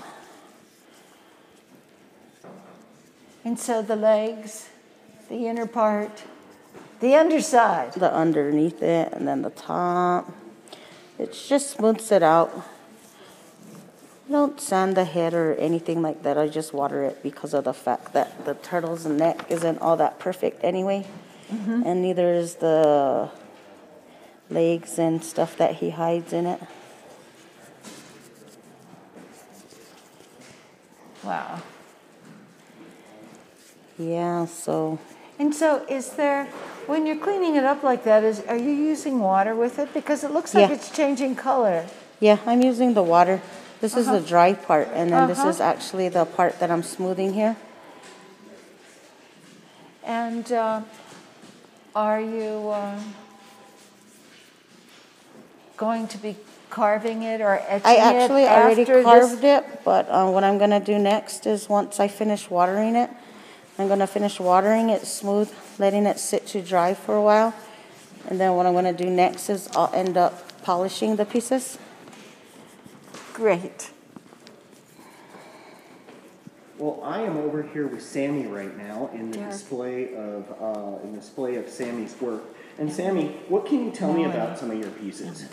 Well, they're all traditional design pottery. We have another hour and a half to go. I started off, when I first started off doing the pottery, I was doing on this type of work, like my etch work here.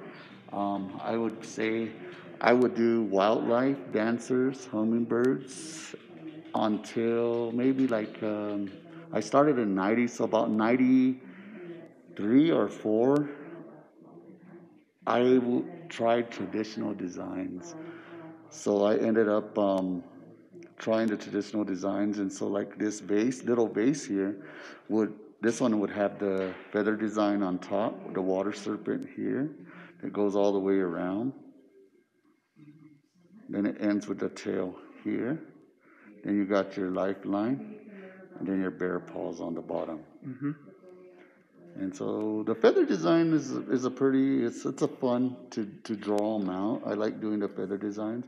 And the feather designs, you know, like a lot of the Pueblos use this design. We do it on all the potteries and stuff. And so, like with this one here, I would call this a sun design. Oh, that's really cool, Sammy. So this is actually Kiva with the mountain design, but I call it a sun design if you look at it. And this one also has the water serpent, has the water serpent's tongue, the mouth, the eyes, and it goes all the way around. And it ends with the tail here. Then you got your lifeline, and then your main. What's the lifeline? The lifeline, I call it a lifeline that never ends on my pottery. And so it's just like a trail, and it just never ends. And then I got my bear paws on the bottom. And why do you put bear paws on your pieces? I guess that would be like kind of my trademark, I guess. I really like the bear. I try to put a bear in everything I do. Bear paw in mostly all my pottery, should I say. Then I have like, let me see which other one. Like this one here, you know, this is one that me and Melony has done. And this one has a kiva step design all the way on top. And I think she explained to you what the kiva step meant. And so, and then you have the water serpent again. I put the water serpent in mostly all my pieces. So you have the water serpent's tongue, the mouth, the eyes, and so it'll go all the way around. Well, Sammy, you said a kiva step. What's a kiva? A kiva usually is where the men gather, and It's we a have building. It's a building. It's a building. And we just don't walk into it. We have to climb up and then climb down. So is it round? It's most kivas are round, but now like ours is square. And does it sit into the ground? No, or ours is it on top of the ground? It's on top of the ground. So it's a building with steps on the outside. Yeah. And so you climb up the steps, and then is that where the door is, or is the door down below? The door is on top. The door is on top, and then once you open that door, then you go back down. To the ground level. Yeah, and so that's what a kiva step represents, because you're climbing up and then climbing back down. Now, can anybody else besides the men go in the kiva? Well, we get the girls. That's where we practice, like for our dances and stuff. But basically, most of the time it's for the men. And yeah. And so, what do men do in there? Well, we practice for her dances, like when we have feast days and stuff, and then that's mainly it. You know, now that we have council rooms, because it used to be used for like men meeting, like for the council and stuff. So when they would decide the fate of the Pueblo and the activities and the structure and all those other parts of the Pueblo, because the men made all the decisions? Yes. Do they still make all the decisions? Yeah, pretty much, but the women are now sneaking in. And so, you know, like we now for that we have a council room like in our facility in the Pueblo. So it's like a boardroom. Yeah. Yeah. And I think the kiva sounds much more interesting than sitting in a boardroom. Yeah. I think I know why they call them boardrooms, because you sit in there and you're bored to death. Yep. But and so the kiva is really basically for men, but not outsiders. No outsiders. No, it's all for the Pueblo men. You mean Santa Clara Pueblo men? Well, all Pueblos have a kiva, so you know that. But someone who might be visiting from Acoma a man visiting from Acoma probably wouldn't be inside of a Santa Clara kiva. It happens, relatives. If you're married into, into the Pueblo, and you're a man from Santo Domingo, you're married into a lady from Santa Clara, you can ask permission, and if they give you the permission, you can go in. Okay, good, because those steps then, when you talk about kiva steps, are the steps that are going up to the door of the Pueblo. Yeah. Okay, good. I'm sorry I interrupted, but I just wanted to clarify. Oh, yeah. I wanted to clarify that because, we have a lot of people listening in from all parts of the country and even the world about kivas. So we have a question from the internet from Rainey, and Rainey would like to know how you get the two-toned on your piece. The two-tone? This is actually in the firing. I will get there when we're in the firing, and I can explain that to her. And she can, if she can hold on for a couple of minutes, because she's going to be polishing. So I'd like to get that. I don't like to skip Yeah, so what you're trying to do, Sammy, But is you're trying to begin in the beginning all the way with to the end. right from digging the clay All and the way then go to step by step until yes. you get to the firing process in the end. And Rainey, I hope that you'll stay tuned with us so that you can find out about the firing, because I'm sure Sammy will be able to explain that to you. And knowing Sammy, this is probably a little bit of his own secret. Yep. So maybe we'll hear a little bit of a secret. But it's all done in the firing, Yeah. you know, and I can explain that to her. And that's really unique. Yeah, Having and this that one's polished two-tone. in the inside, as you can see. You know, there's Oh, not God, very it's many. gorgeous. There's not very many people that are polishing their pieces in the inside, and this is very hard. I love the way the light catches it. It's so reflective, you know, you could almost comb your hair by looking inside your pot. And so you have a variety of shapes, Sammy. Are there any shapes? I mean, what shape do you like to do the most? I like to do the round ones. The round ones like this here, you know. These are the ones I like to do. I just don't know why, but I like to do them. And the feather, you have the feather design? Wedding vases I like to do.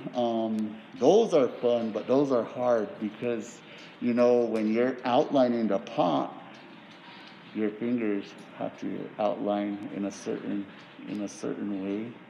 And those are hard, but I like to do them. I mean, what we're not seeing on camera is Sammy talking about the fact that you have to move your fingers in a certain way, and then his elbow goes up. Yeah. So it seems like you're moving your whole arm in a certain way as well. The turtles, I like to do everything, you know, it's fun, it's challenging, it's, something new that we came up with is this green color, the two colors, me and Melony, and so I like to do her turtles. Now, we had a question from Dan. Hi, Dan. I'm glad you tuned in again today. And I don't know if we should ask Melony this or Sammy this, but we'll start with Sammy, and if he gives a satisfactory answer, but we'll ask Melony also. Maybe it will be different. Who knows? Dan wanted to know if the green is painted on before the green slip is painted on before the firing. Yes, it's done it before. It is. Yeah. And when you do the reduction firing, does the color comes out that green, it doesn't change because of the reduction firing? For some odd reason, the green doesn't turn black like the red slip. Yeah. So, see with the red slip, it's black. Yeah. So with the green, it's still green. Yeah. And so there's some tricks that I do to make it a brighter green. I wish I would have brought one to show you how it looks, but you can still see the green. And so what I usually do is try to put like foil when I fire it, so it gets that brightness.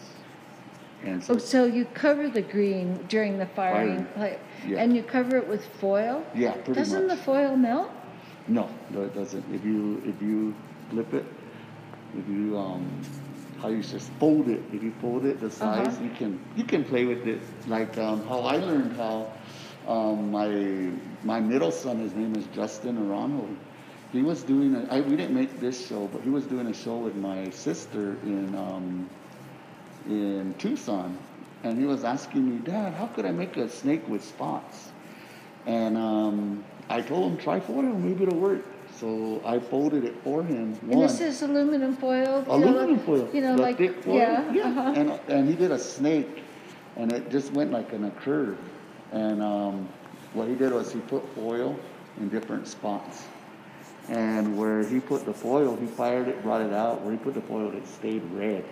Ooh. And so he then etched it. Then he got a first place trophy on that. I'm not sure, ribbon in Tucson at the Arizona State Museum.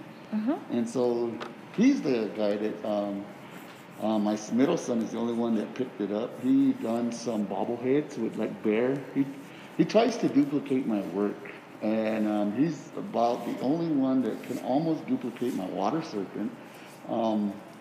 But he did a bobblehead bear, and he placed another first on that one. So Well, the duplicating is not a bad word if it's a family member who's duplicating. Right. If it's a neighbor that's down the down the road, and they're duplicating your work, then it's a bad word. yeah, exactly. Gotcha.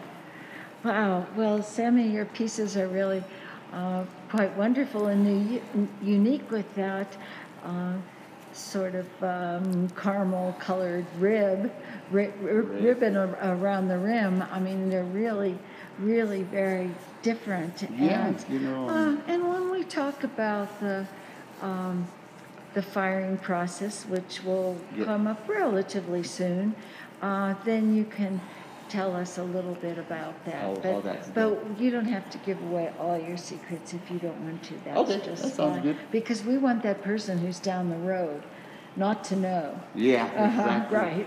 Like with the green, for the past 15 years, and I saw it from some people from San Ildefonso. Well, Russell Sanchez does green, and so does Eric Pender. Yeah, and I think her name is. She did green pots too. Who's that? Sepe. Sepe. Yeah, I think I asked her, so where do you get this green from? It's pretty neat, And, a lot of artists won't give up their information on a lot of things, And so finally, how we got the green, a guy from Zuni, brought some in powder form. And so he said he digs all that up. Mm-hmm. And so, that's where we get our green from a guy from Zuni. Well, next week we're going to have a Zuni potter here, Carlos Laate. Oh, wow. And he doesn't do any greening, but maybe there is some of that same clay or sand or mineral that gives that green, and he might know something about it. Yeah. But earlier we weren't sure whether that green was a commercial endeavor or a natural one, and now we know it's natural. It's natural. Oh yeah. We even polish it. We didn't do unpolished, but we've done some polish. It's difficult to polish it. Yeah, it's more harder. I know Russell's are really skilled at polishing the green, and I haven't seen any of Eric Pender's that have polished green on it, but he does do a combination of black and green. Yeah.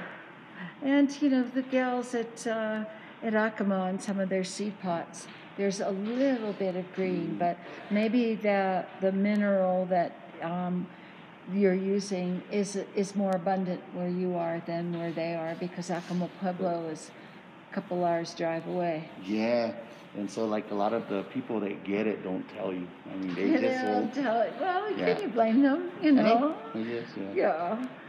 Anyway, we are going to talk to Melony a little bit more, but Sammy, thank you for sharing all of your information here. They're really quite wonderful and incredibly delicate and time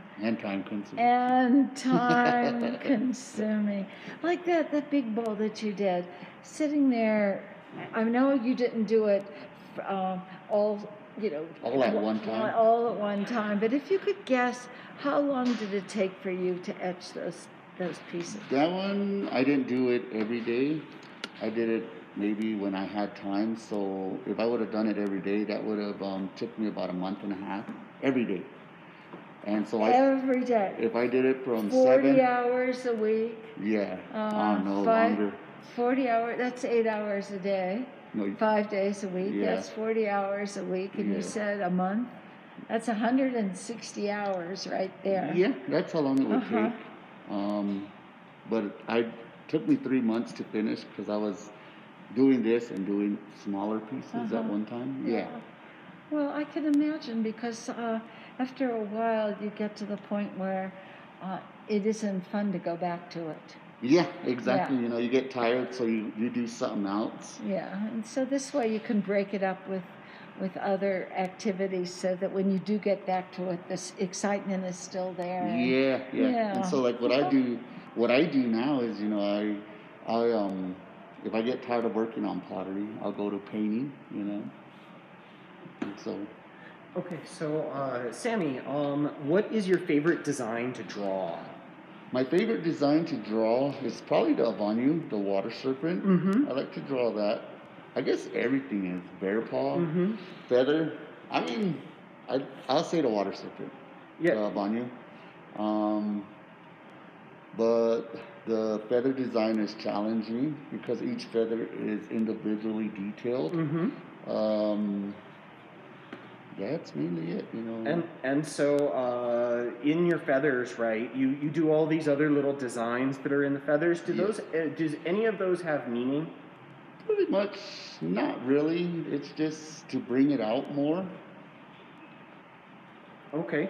Well, thank you very, very, very much, Sammy. And so we are going to take it back over to Andrea real quick. Give me 1 second, and let me change the cameras up. Okay. Yes.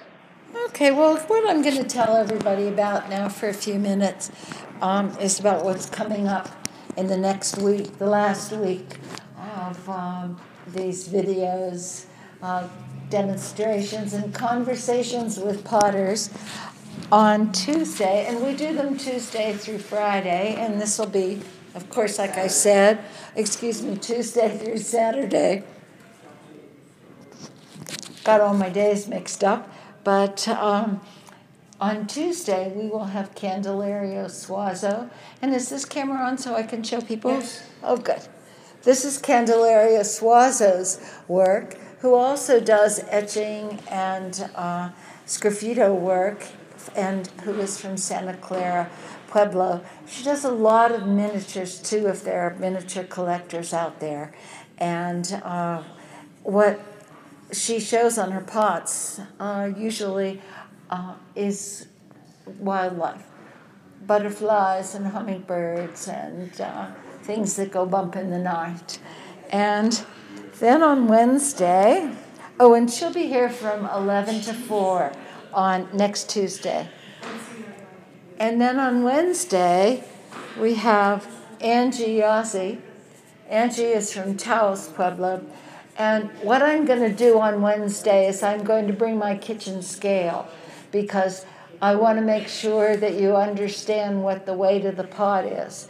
This piece of pottery is so light. You know, styrofoam isn't any lighter than this.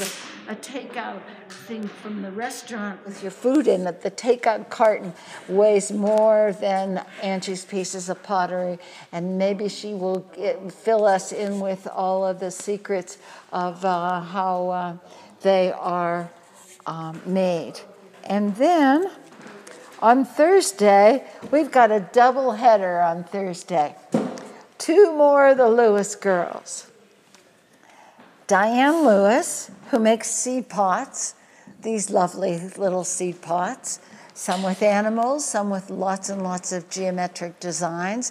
And her sister was here yesterday, Carolyn Concho.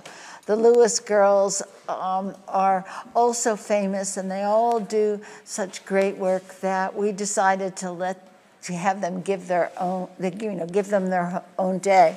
And along with Diane is her sister Judy Lewis, who does wonderful, wonderful storytellers. And we put Diane and Judy together because, Marilyn and Carolyn and Rebecca, somehow, I don't know why, I seem to know them a whole lot better. And each one of them is a real master artist in their own right. And since I know Judy and Diane a little less than I knew the two of them, we figured that the two of them together could be lots of fun. Then on Carlos, we have Carlos Laate on Friday from Zuni Pueblo, a very traditional Zuni Pueblo piece of pottery with the red background.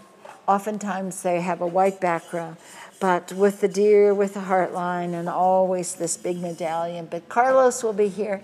He's a very lovely, sweet guy and does very nice work. And then,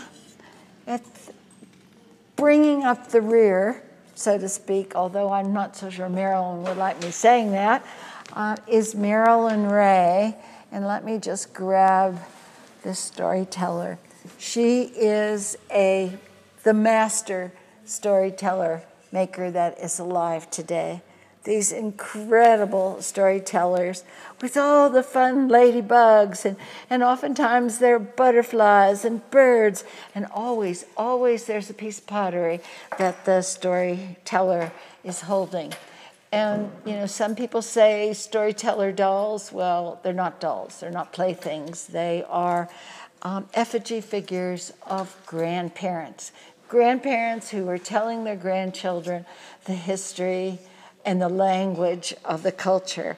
But Maryland's storytellers are really fun and delightful and really quite wonderful. So, and that will sum up our grouping of 20 conversations and demonstrations and sales of Potter's works.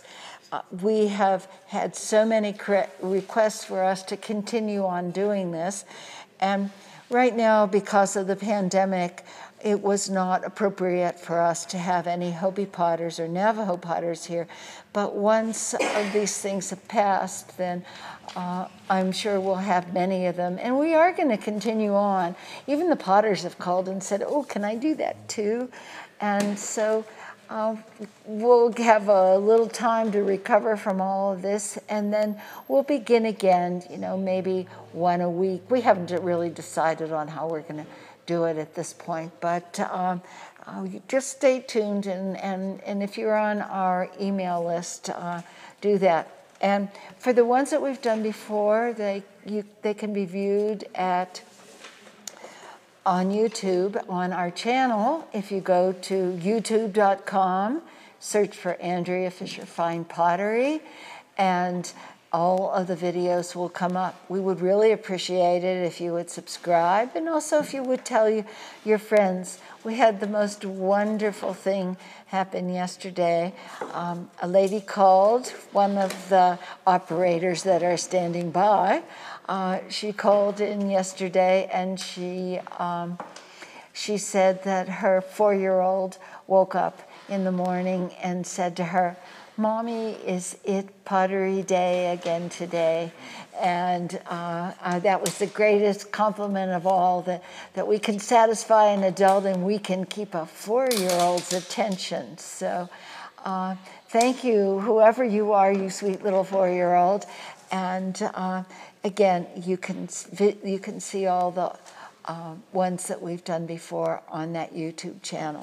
And so are we now ready to go back to Sammy? Yes, we are. Oh, good. So what's going on over there, you guys? Now, she's going to demonstrate the polishing process. Then we're going to go into the firing. Yeah. But So after I watered the turtle. You watered the turtle? Is that like watering the lawn?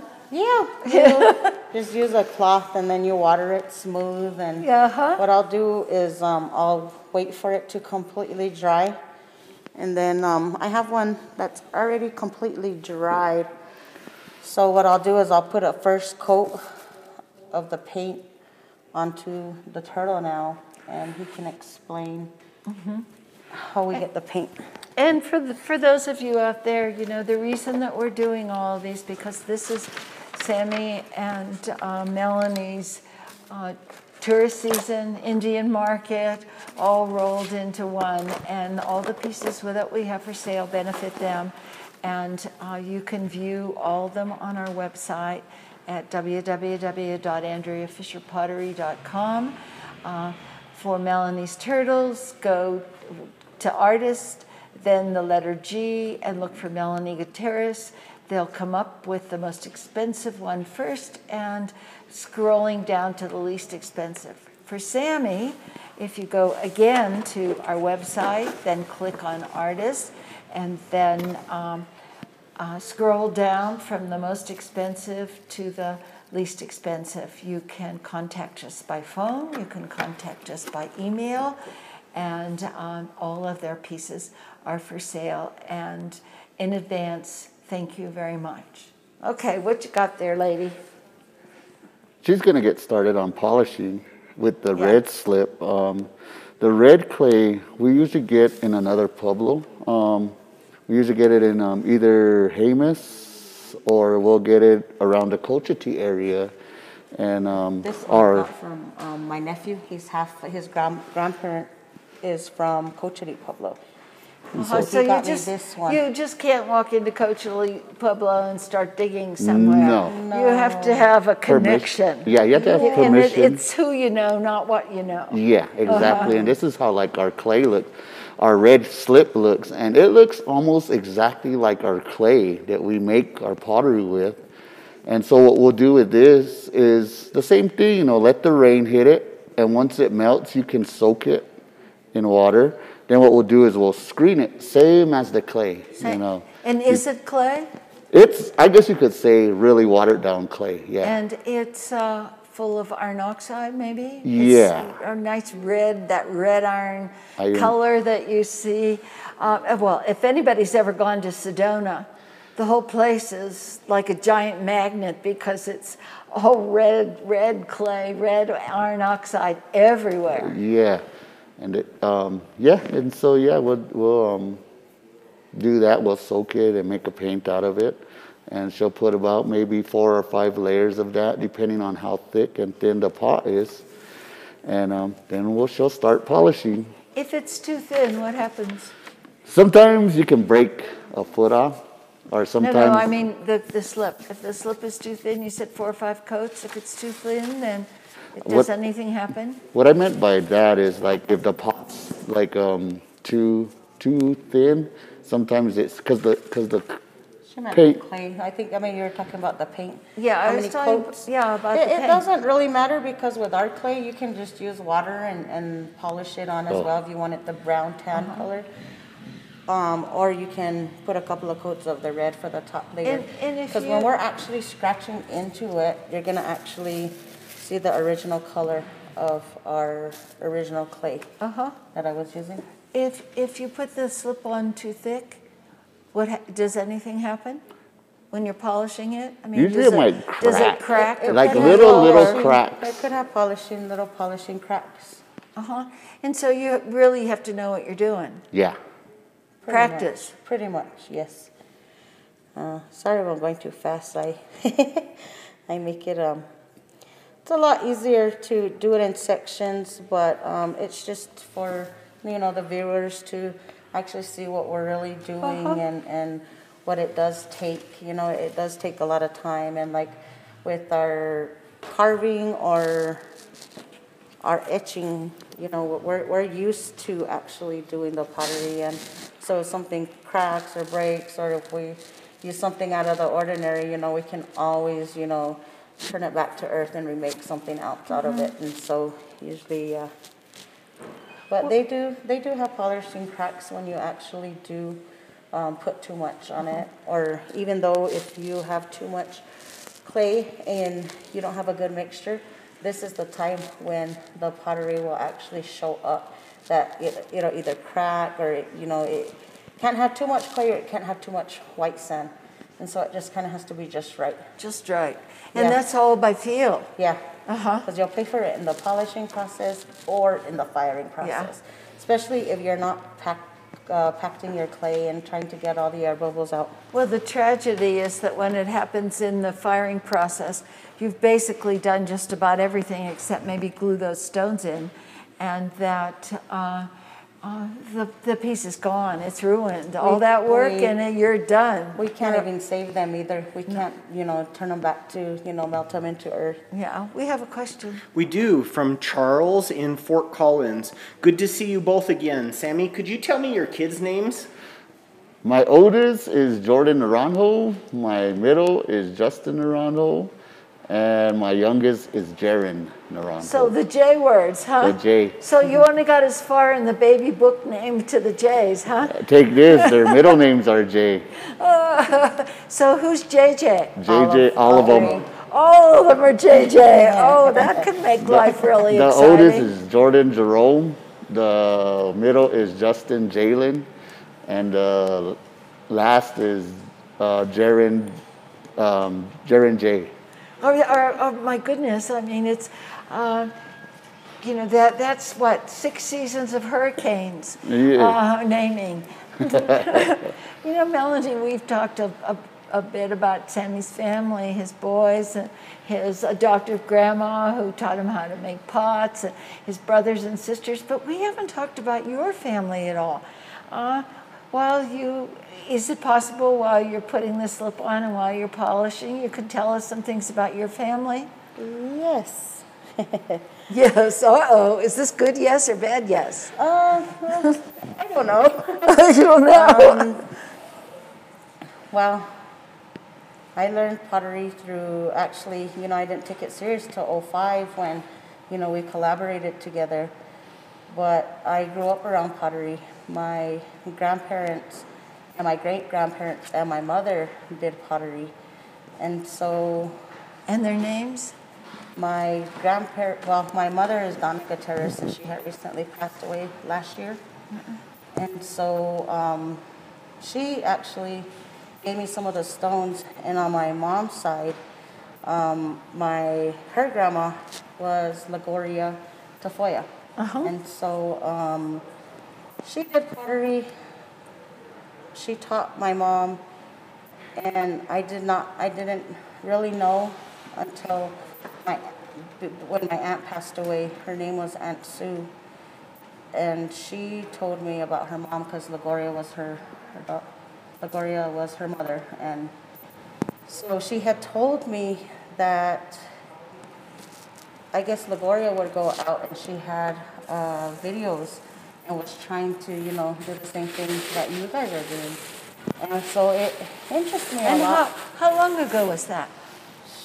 This was 2-3 years ago. This was about 3 years ago. No. My mom passed away last year, and so did my aunt. And so it was like maybe about 5 years before we started talking. And so with the polishing stones that I do have, they come from a couple of them come from my mother.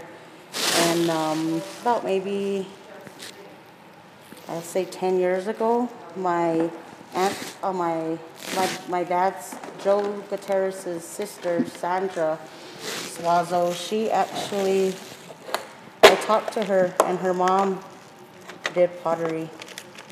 Her mom and dad did pottery. And so the stones that I actually use come from my dad's side of the family and my mom's side of the family. So my mom is half San Ildefonso, and so my grandpa is from Santa Clara, and my dad's side is from Santa Clara. It's kind of confusing. But they also did pottery, and some of the stones were passed down. And so they were saying that my grandparents' mom's mom used the stones. So that's how the stones were, I guess, passed down. And so like now with some of the stones that we do have, and other people, like my aunties I hear, they're two sisters, and when they're about to polish the pieces, they share their stones. So one will polish one week, and then if the other one needs it, then they'll trade and pick up their mom's stones and polish the next week. And so it's pretty interesting and neat. Well, polishing stones are real important because that really, along with your skill, determines how well your pots are polished. And that's really a way of judging quality on how well the pieces are polished. And of course, if they belong to their mom, that's a way of reconnecting with her every time you use those polishing stones. Yeah. I kind of deterred away talking about my family because I just recently lost my sister last month. Oh. We're sorry to hear that. Yeah. Yeah, thank you. But you can go ahead and explain the paint. I just did. Oh, you did? Mm-hmm. Do you have other sisters or brothers? Yeah, I have a sister, Paula, and then my brother, Joseph, Do either of them make pottery? No, that's the funny thing about that. On both my parents' side, see what I had done was I'm polishing now. Uh-huh. And so I had picked up a little bit of the paint on my stone, so it kind of looks like it chipped it. Uh-huh. So while it's still wet, I have to repair it. And if I don't hurry, it's going to dry on me. So when that happens, I'll just sit here, re-water it again, let it dry, and then go back over it again. Yeah. See, it's doing the same thing to me now. I'll leave it here. It might be. Well, maybe that's a place for a design. Right? Yeah. But So what are you doing there, Sammy? I'm still carving this pot. I'm still. Kind of cleaning out the carving a little? Yeah. forget it. But I'm not, This is what happens when the air's not right in here. It's actually drying on me, and I'm actually chipping the paint off. So now what I'm gonna have to do is re-water the whole turtle, let it sit to dry, and then start all over again. Start all over again. And so sometimes, you know, that happens when you're... Did the camera see when you're working. where it was stripping off? I'm not sure. Well, maybe Melony can just move it in. You can right actually see it. You'll be able to see it. You can Hold it right where you were polishing. actually right here. Right here. closer to you. Closer to Oh, Yeah. sorry. So it's actually right here. And so now, since it's already drying, I don't know if it's the air in here or what, but I'm gonna actually re-water it and then start all over again. This is sometimes what pretty much happens. Actually, not sometimes, it always happens depending on how you... So do you have to take that slip off? Oh yeah, I have to take it off to even out again. So what I'll do is I'll just re-water it and then let it sit there and let it dry again. So how many times do you have to re-water it, so to speak? If I don't want no lines, if I don't want it to have anything shown or whatnot, then if I'm lucky, I can only have to do it just once. And if you're unlucky? If I'm unlucky, I can do it like 3 times, or sometimes I just have to sit down and quit because the pottery tells you when to work. You know, you don't tell the pottery, you know, I'm gonna work on you and you're gonna be this way. Does the They have their own lives, you know, and they do what they want. And does the pottery get particularly anxious when you have a show coming up and you need a bunch of pieces and you know? That's the fun part. That's the fun part. And the pot I think that's the best. Well, you know, you're not going to rush me. And maybe you should have started 2 weeks ago instead of waiting for the last minute. Yep. Exactly. That's the fun part about that. You know, you're working and you can sit there, mess around, do what you're gonna do, but then the pottery is like, you're not working today, not polishing, or even when you're making, that tends to happen as well. Well, do you have any pieces that have been polished that you are going to do any design work on? Did you bring any of those? We have No, we don't have no carved ones. we don't have no carved pieces, but we have this piece that's already been polished. And so what we'll do is it's actually a bowl. Yeah. And so you're already And it had a carving feather into that. design in it. And I like to show this one because when you're working and you finish polishing a piece, you have to be careful because the oils on your fingers could, if you're touching it wrong, they can leave a mark or they can actually damage a portion of the piece. And this is before, and when it's fired, it's before it's fired. So this is exactly how the pieces look when we're polishing. So sometimes when we're polishing, we're polishing the whole piece. And once we're finished polishing, then what we'll do is we'll let it sit to dry, and then we'll get, I use an X-Acto blade and different size screwdrivers. So what we'll do is when we're polishing, it closes up the seam in there. And so what we'll do next is we'll actually scrape the inside, and we scrape it clean. And so the pot was carved first and then polished afterwards. Made, carved, with polished. With the slip. Yeah. First you painted on the slip the watery red clay, and you polished it with a river stone, and some of the red got into where you had carved. Yes. And what you're doing is cleaning that red out. We're cleaning the red out. Uh-huh. And with Santa Clara pottery, when you're actually cleaning the red out, and you know, Santa Clara pottery is probably the thickest pottery around because of the fact that, you know, we do deep carve our pieces. And so sometimes when we're actually scraping and cleaning inside the piece, we end up going through. So on some of the pieces, you can go through your whole pot. Oh, And wow. bam, there it goes. And there it goes. You And can back leave it, to you can leave mother. it like that and take it out and put a candle in it or fix it if you want it. Yeah. But no, usually, you know, I like to bring this But one it's to show. not, yeah, but it's not been fired yet. It's not. It hasn't Okay. been fired yet. So in other words, what you could do is pound the heck out of it and let Turn it it back soak in the water and become clay again. There you and go. Start all over. Yes, But once it's exactly. been fired, that's it. I mean, it doesn't go back to the No, earth, no, it except doesn't. maybe in the form of pottery shards that will take thousands of years to It disintegrate. goes on your shelf. Yeah, it goes on your shelf, right, with the hole to you the glue it wall, up. right? And so the good side is showing. Yep, you glue it up.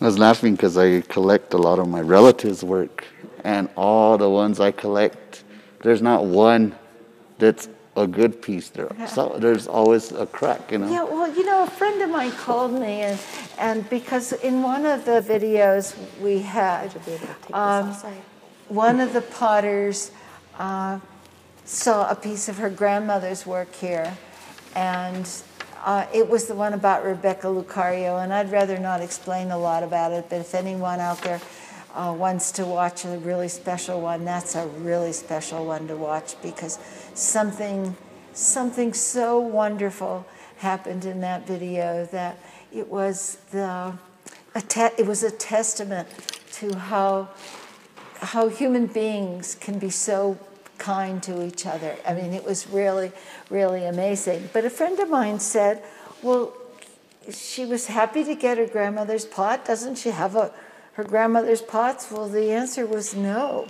And the reason is that you guys do this for a living.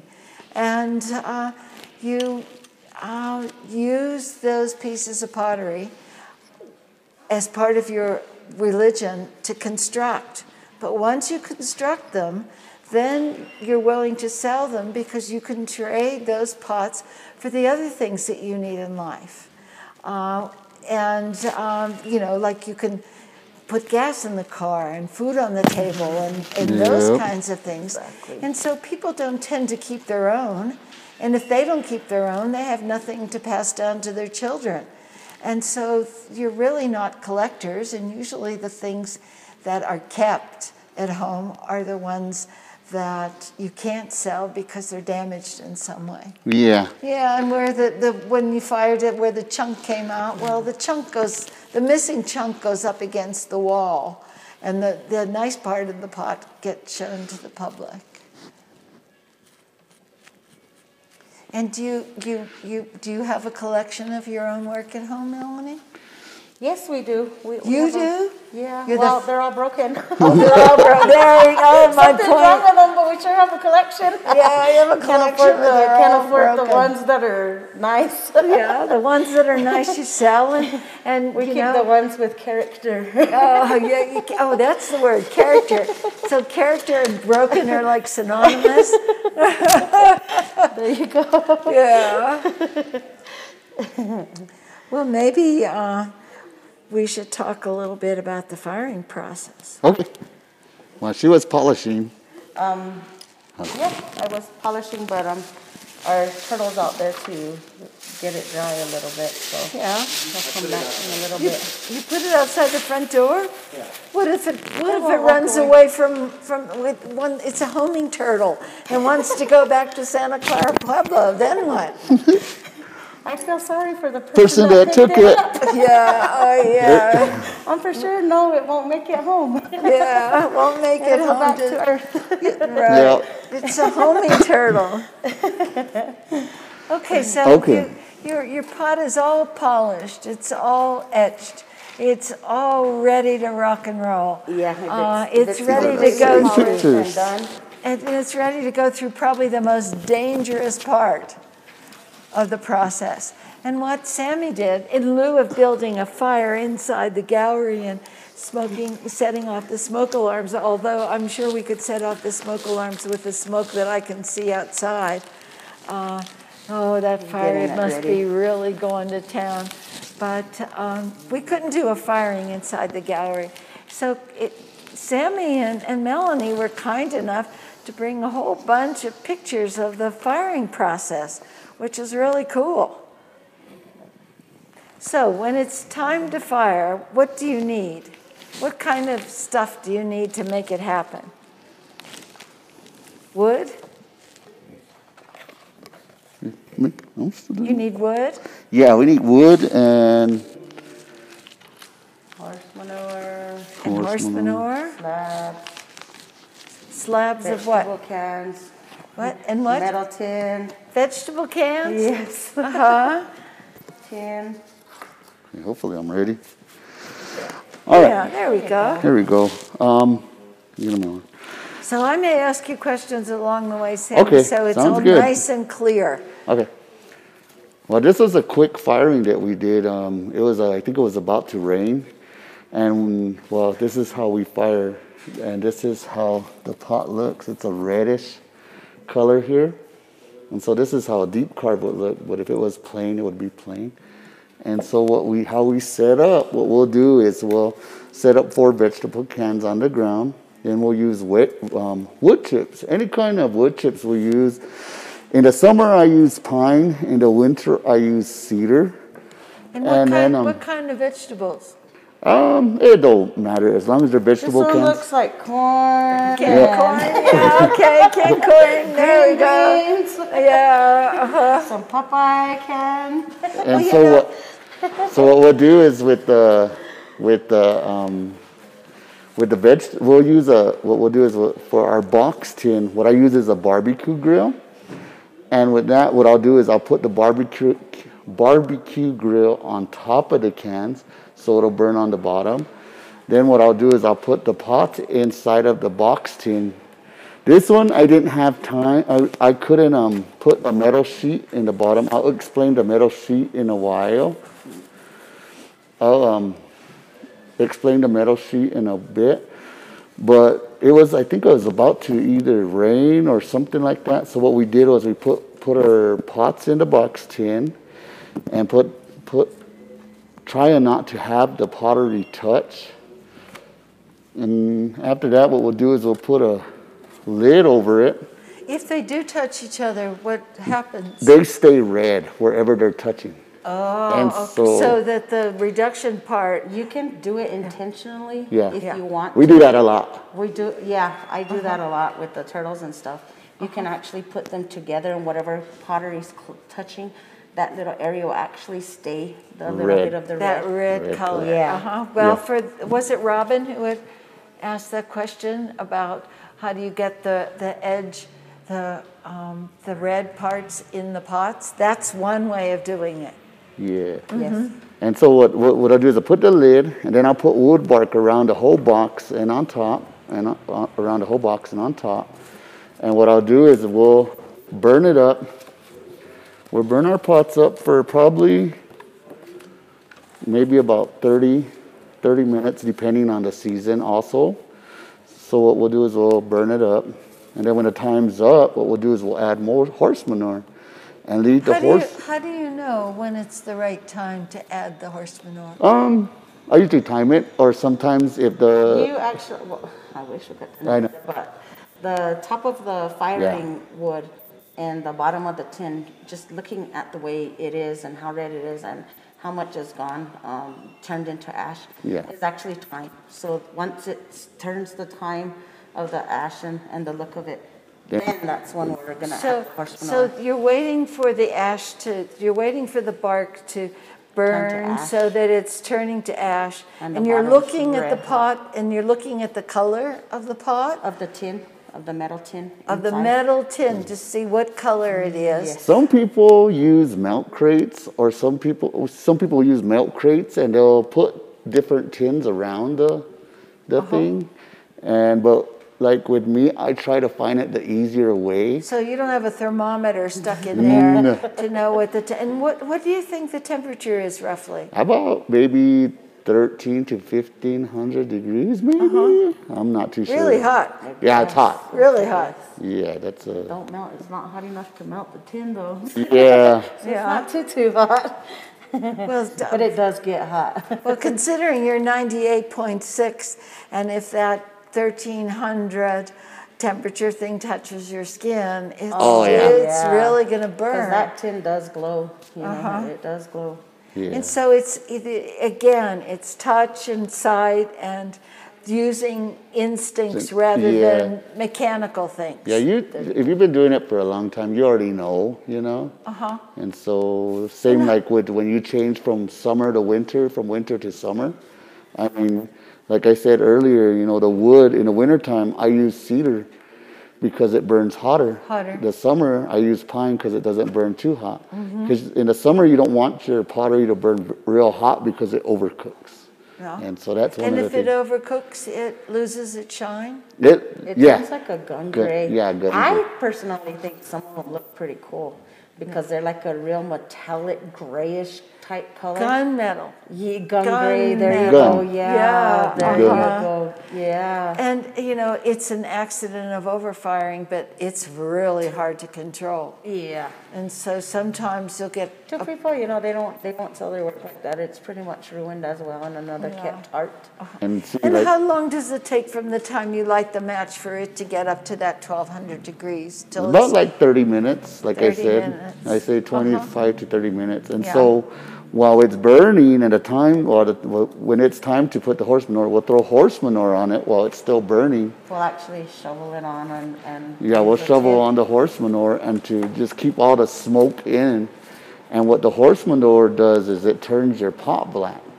Yeah, well, it burns and it sucks out the oxygen out of the clay, and a chemical reaction takes place. Yeah. And it's not as though you could just take a piece of pottery that we have in the gallery and shovel some horse manure on it and it would turn black. It has to be in the fire and it has to burn and do that. So once we do that, then we'll leave the horse manure on for about an hour to hour and a half. And then when the time's up, what I'll do is I'll take the wood, the horse manure, the lid off, and this is what I'll come up with. Can you use that horse manure since it doesn't burn all the way through? Can you use it again? Yeah, I use it. We use it over and over. And so... And the horse manure is ground up? It's not... It's stomped on? Yeah. She stomps on it. She stomps on it. So I want to take out the balls. You know, crush the balls. Yeah. Those are incense if left. Those are very dangerous. You're around all this stuff. When you're done firing, how do you smell? Like money. Money. That's the best smell in the world. I love it. I love it. You smell like money. That's our new cologne scent. Yeah, there you go. There you go. But and so we'll take the wood, the horse manure, and that's how the pieces come out. And so what we'll do is we'll let them just cool down. And how long does that take? The cooling down could take about an hour, I would say. Because, like I said, depending on the season. Summer it takes longer, winter it's shorter because it's colder. Yeah. And so once it's cooled down, then you just wipe them and like... These pieces are actually the ones... We have a couple of them up there from this picture. So actually, nice. actually like the one I was talking to you about, you're asking about the black on the turtle. See the green, it stays green. You can Yeah. actually. Yeah, you that can was look at it. Dan's question. He wanted to know if that Yeah. green, what happens to that green when it's you're pointing up doing a that little there. reduction firing or you're Yeah. reducing the You amount can't of see. oxygen. There And you it just go. stays green. Yeah, it keeps the same color. Yeah. Huh. And so there you go. You can lift that one up. Yeah, so that's how that one would.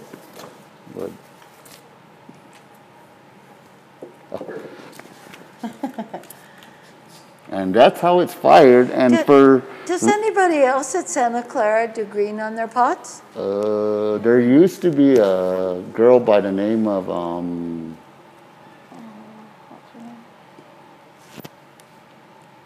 Quay. I think Quay did some. She passed away. Quay Gutierrez. I don't know if that's her real Can you name. get the turtle Yeah. now? Huh. Yeah. Well, The one outside? because I don't know of anybody who does green at Santa Clara. I know that at San Ildefonso there are a couple of people, That do it. but not in Santa Clara. Santa Clara. So you were trendsetters. I guess, yeah. You know, like I said, I seen it done, and I wanted to. It's hard to work with too. Yeah. It's really hard to work with. Yeah. On the paint itself. Oh, right on the paint itself, and not only the paint, you know, the polishing. It dries quick. You Yeah. have to polish fast with the green. Yeah.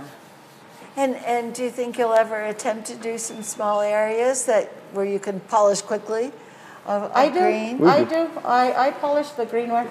I could polish the greenware. I polish the redware, and I polish the plainware, the original color plate. And when you fire the pots that without putting that red slip on, they come out a nice buff color like this one here where you see the come inside. out they come out almost like similar to this, but a little lighter. To the black. Yeah. Oh, if And you we're smoking reduction it. fire. Yeah. And you only do reduction firing. I don't see any pots where you do red. Like this red. We rarely do it, huh? Yeah. We rarely do pottery. I mean, red pottery. Red pieces, you know. Some Yeah. people say, well, how come you Okay. don't do a red turtle or, you know. I think we just like the colors. Yeah, We'll do it once in a while. Yeah, Once in a great Like when while. And so you just eliminate the part where you put the manure on. Yeah. There's Yeah. only, there's So only like with the red pieces, we'll fire them up longer, Yeah. and then we don't add the horse manure, but we have to take that down quick because you don't want the smoke to get in. If you get smoke in there, you'll get spots, and basically the pot is messed up. Pots and stuff. Yeah. Okay, Sammy, the moment of reckoning. Okay. How do you get that Okay, brown, Rainey. that brown edge? Oh, yeah. Rainey Tell us was- how you get that brown edge. Rainey was asking. So Yes. what I'll do now, you know, I add a metal sheet on the bottom of those box tin, but that day I couldn't. What I'll do is I'll add a metal sheet on the bottom of this box tin. When I'm done, the pieces that I want black, I'll take out. The ones I want red tops, what I'll do is I'll get tongs. I'll flip it over on that metal sheet. That metal sheet's red hot, then it burns the black off and turns it back to its original color. So what I'm doing is burning off that black color.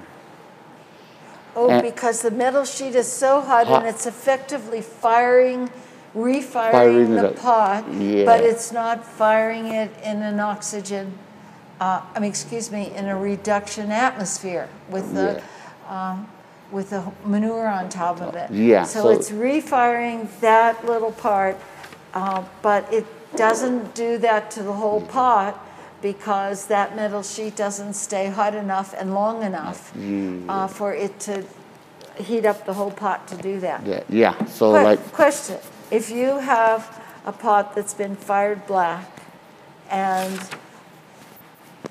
you decide that maybe you don't want it black anymore, can you fire it again and not use the manure, and will it go back to that red color? never tried it, but what I would think is it would be a orange, really orange color with like black marks, I would think. I've never done that. And like with her turtles, The plain? Like with her turtles, what we do is we have clay rings. We'll make clay snakes and clay rings. And how we get hers is we'll lay the clay ring on the side, and then we'll just flip it upside down on that clay ring. That clay ring is what holds it like that, because if you put it like this, it's going to turn. So we do it like that. And so same with my bear paws, what I do is I have clay rings. I lay them on the clay ring, and then I leave them for about 2 to 3 minutes and then turn it. And that's how I get the two colors on. That's after it comes out of the fire. After it comes out of fire, like how I turn my pots red. Yeah. Well, someone told me something else interesting about how they get the red. They get black rings on their pots. They fire them with wood, and then he says he cuts donuts out of the cow pies. Which is really funny. Can you imagine cutting up your cow pies into donut forms? And then he puts that donut form over the neck of the piece. So the bottom will be red. And so the bottom will be all red, and then there's a black ring, and then the lip is red on the top. Well, on some Santa Clara pottery, if you ever looked underneath where they sign it, some of the black pieces still have red because some of them were actually touching the tin. So it has that little bit of tannish, reddish color as well. Could you fire your pots upside down? Yeah, you can do that. And get sort of the same effect? Pretty much, yeah. You can do that. But it seems like you know how to control. Yeah, that's the thing, is controlling it, you know. And then it's just not the metal sheet that I use. There's something else, but I'm not saying what I put underneath my metal sheet.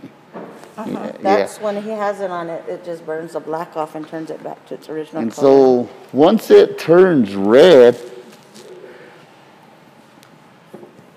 I had to borrow this pottery from my son.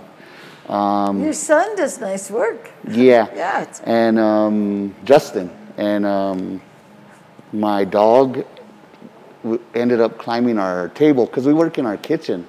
And no studios. The studio is the kitchen table. Yeah, in most exactly. cases, in almost every everything, case. Yeah. And so what happened was we left, and when we came back, we have 4 Chihuahuas. Yeah. And I don't know which one done it, but dropped my pot, and it broke, and I didn't have nothing else. And so I ended up borrowing a pot from Justin, and so I ended up starting it. And so I can now show you how I etch. I mean, it's actually what I use to etch is a scribe. It's just a sharp object. But what I started off, I use this still yet. It's actually a sewing needle. It's a long sewing needle. If I can get it out.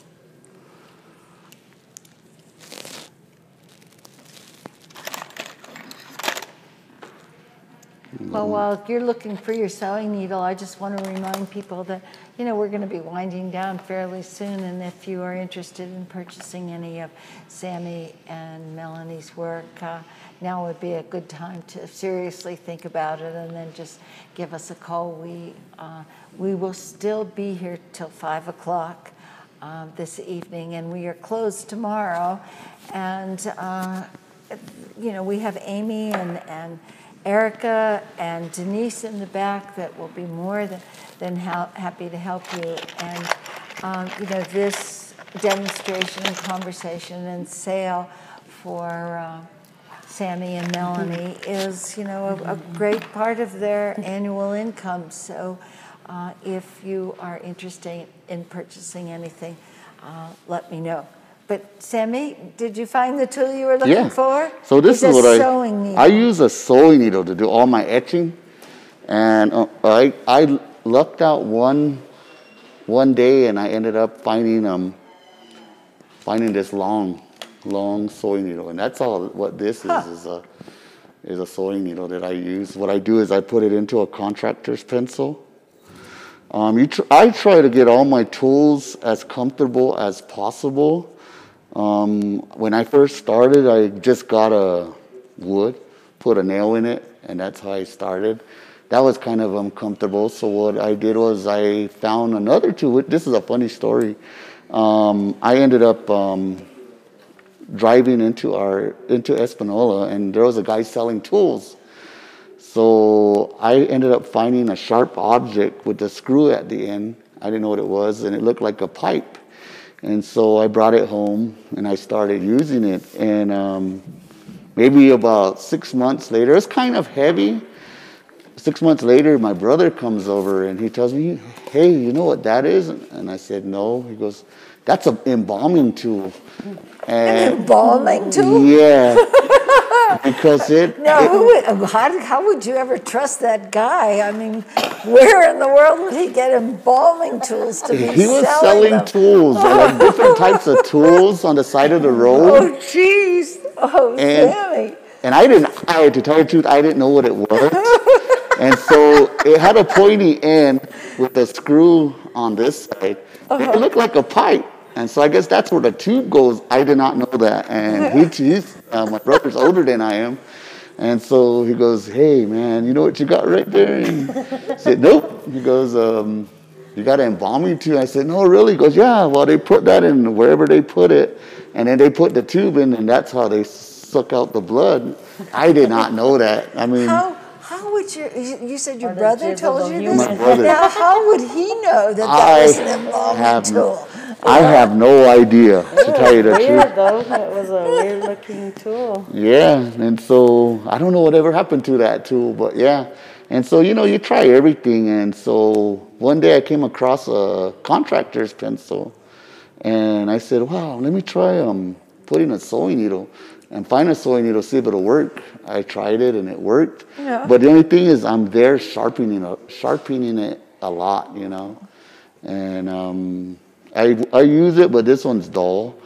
I haven't got a chance to sharpen it. I forgot. But I use a scribe also. And... Well, over these past 15 videos, we have seen some really interesting tools that people have used to, and how clever they are to put them in. But I think, Sammy, yours just takes the cake. Absolutely. Yeah, it was weird. I mean, I didn't know that. A knife and a broken cup and for scraping and all those kinds of things you pretty much find around the house. But I don't think there's many people that, if they go to that little junk drawer in the kitchen where they keep all that kind of stuff, they don't have any embalming tools in there. No.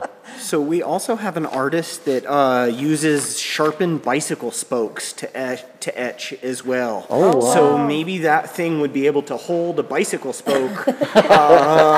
Who knows? But yeah, he uses it and then he grinds it on a grinder and then sharpens it and then uses it and then grinds it. They're long and able to be used and found easily.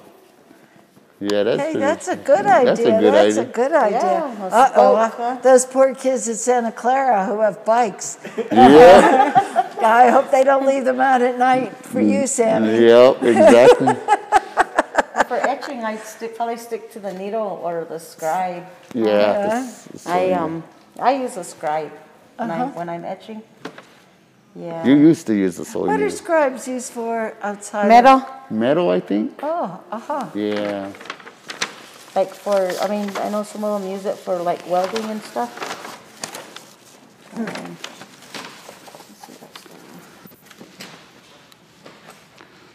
Yeah, and so all the work on the pottery is done after it's fired. It's all scratched. Oh, so all of that fine etching that you do after it's been fired? Yeah, when I first started, I was like in grade school. I was supposed to bring that pot. I still got one of my first pieces. Oh yeah, and from grade school? Yeah, I did. That was 5 years ago? 10. Yeah. 10. Oh, okay, 10 years ago. Yeah. I found that pot. I guess my mother put it away, and I found it maybe. Moms do that sort of thing, don't they? Yeah, and yeah. I showed her. I was telling her, yeah, this is one of my first pots. And what I did was I did a cub on there, but I put it in the desert, you know, not thinking. I mean, that's what it looks like, I guess. And yeah, I used to do like a lot of animals. I used to do on my pottery a lot of dancers, hummingbirds and roses. Yeah, I used to do that, but all of a sudden, you know, I turned them in all into traditional, and I stuck with traditional designs because to me it only made sense. If I get an order, hey, I want a deer on my pot, can you put a deer? And I'll put, yeah, or a bear. I like to draw bears. That's my favorite, but other than that, it's all traditional. Yeah. But yeah, I'll bring it in one of these days and show it to you. Let's see some of that etching before it's time for us to sign off. Well, I guess people can see that Native American pottery is so labor intensive, And when you think about the fact that you look at the prices and people say, oh, they're really expensive. Well, you know, they're not stamped out by a machine. They're made all by hand from the materials that are available and collected and processed, the materials that exist on each one of the individual pueblos. And then time and time and time, you know, you need to be a geologist, you need to be a chemist, you need to be an artist, you need to be someone who's willing to persevere, because it takes decades to really perfect your art and to sort of perfect all the nuances as well, and to be able to look at things and smell things and feel things and know exactly when everything is at its ultimate time to process it so that you can wind up with a finished product that doesn't have broken legs or chips in the slip or weird colors or any of the other things that might not be as appealing. And on the top of that, you have to factor in that you are following in a long, long tradition that your ancestors did forever and ever, and also that it is part of a religious experience for you as well. I mean, in my culture, we looked at the finished product and say, oh, look what I bought, look what I have, look what my grandson did, and sort of put the value of the piece in the finished product. But with the Native American culture, the value is in the process of making it. And then once you do that, it makes it a little easier to be able to give it up, because what Mother Nature has done for you is she's provided you with a way to earn the income that you need to go out and buy the things that you need. It's even in the old days, people traded their pots for the things that they needed, and the same thing is true now. And I just love the idea of the burning horse manure smelling like money. I think that's just great. So, Sammy, you're holding it with a towel. Is that so your fingerprints aren't all over it, or no? It's like so it doesn't slip out of your hand. It's like a pad for my hand, and it's holding it, and so you know, I can fold it as much as I want. Cause see, like this is a vase, and so what I do is I'll hold it like that, and I just etch. Oh yes, I guess it is for just to hold it in, you know, my hand. Mm-hmm. Yeah.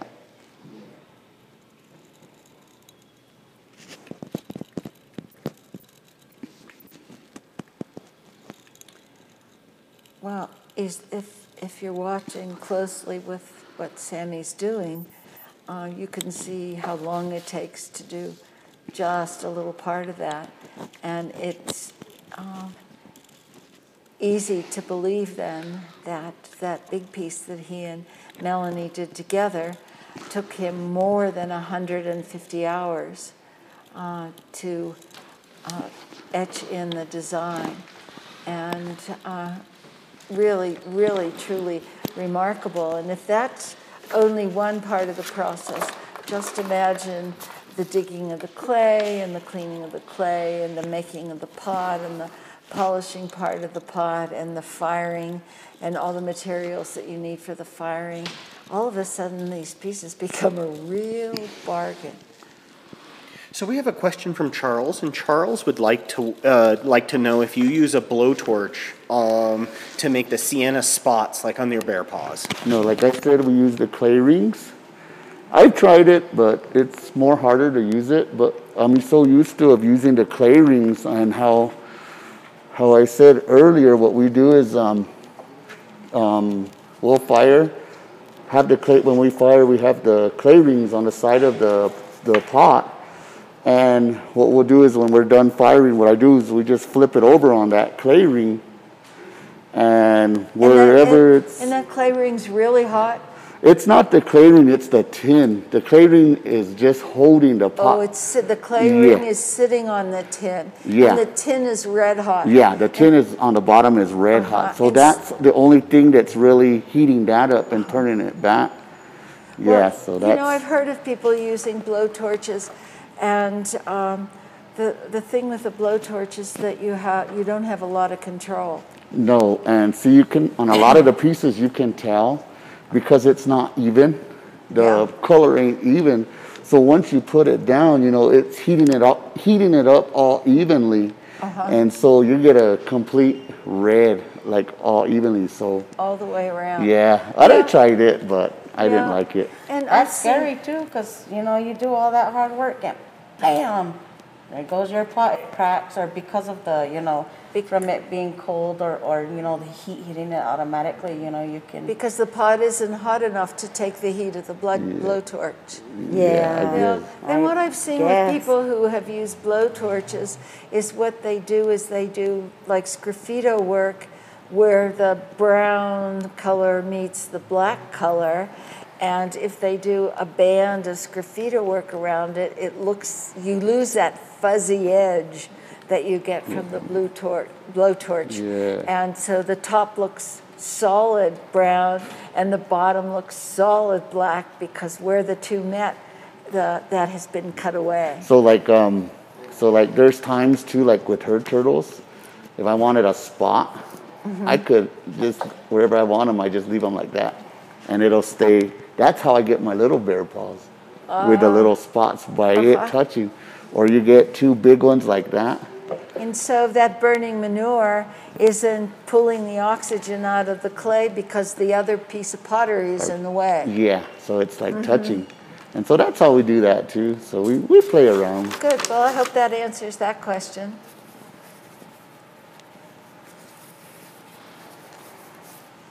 Well, we're coming to the end of the line here, and I just want to remind everyone that tomorrow we have a day off, and Sunday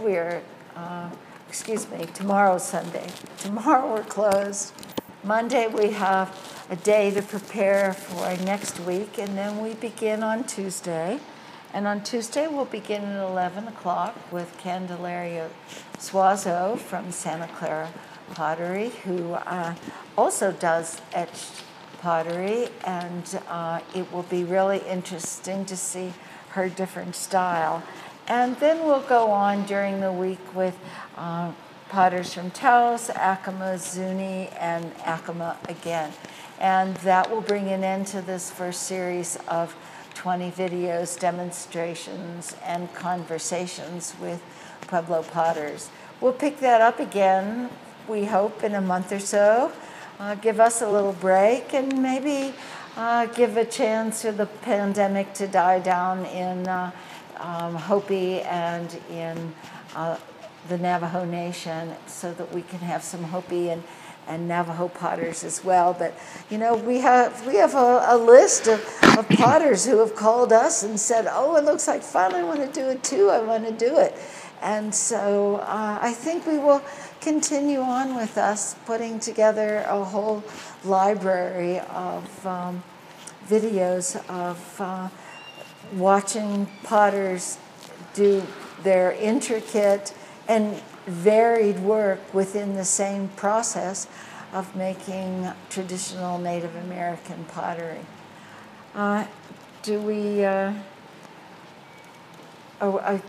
One of the things I think I would like to do before we end is to say to you, Sammy, and to you, Melony, thank you. Thank you so much for keeping this tradition alive. Thank you for what you do.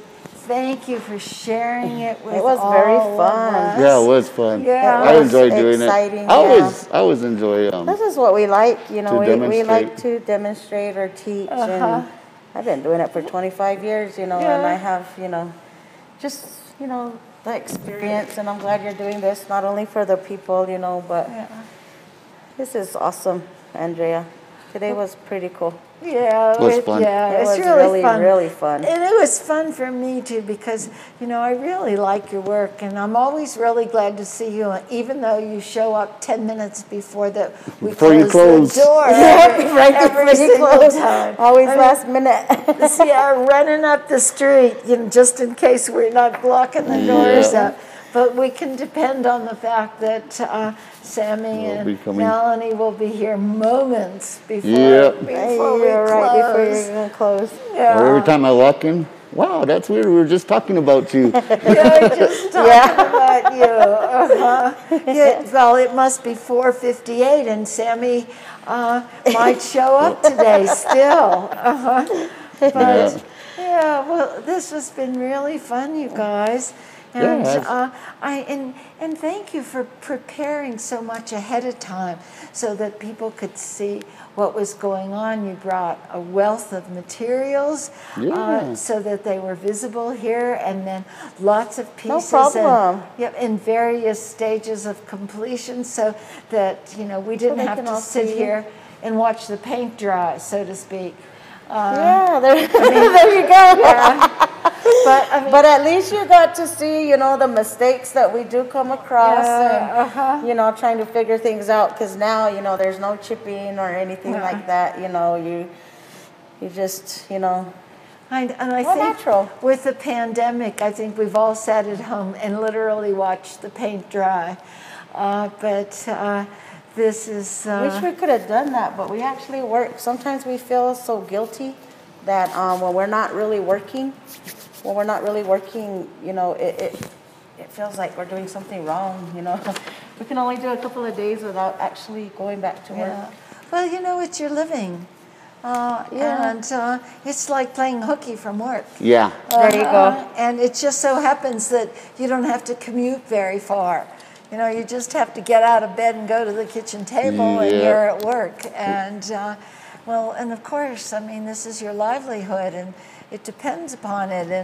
And you know, if your kids want a new pair of fancy shoes, all those J words need fancy they have shoes. girlfriends, right? Let them get it now. They need Jordans. They need Jordans, right? That's why they have their women now. They're out of the house. They're all out of the house. We got the grandkids. We got three grandkids. You have 3 grandkids. Yes, the beat 2 goes boys on. and 1 girl. And anybody interested in making pots? Our oldest grandson, huh? Yeah, he's been picking up my turtles left and right. And breaking them. And breaking them. Wow.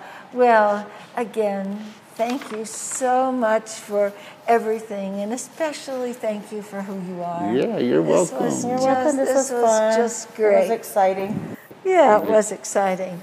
Well, thank you guys so very, very much. We really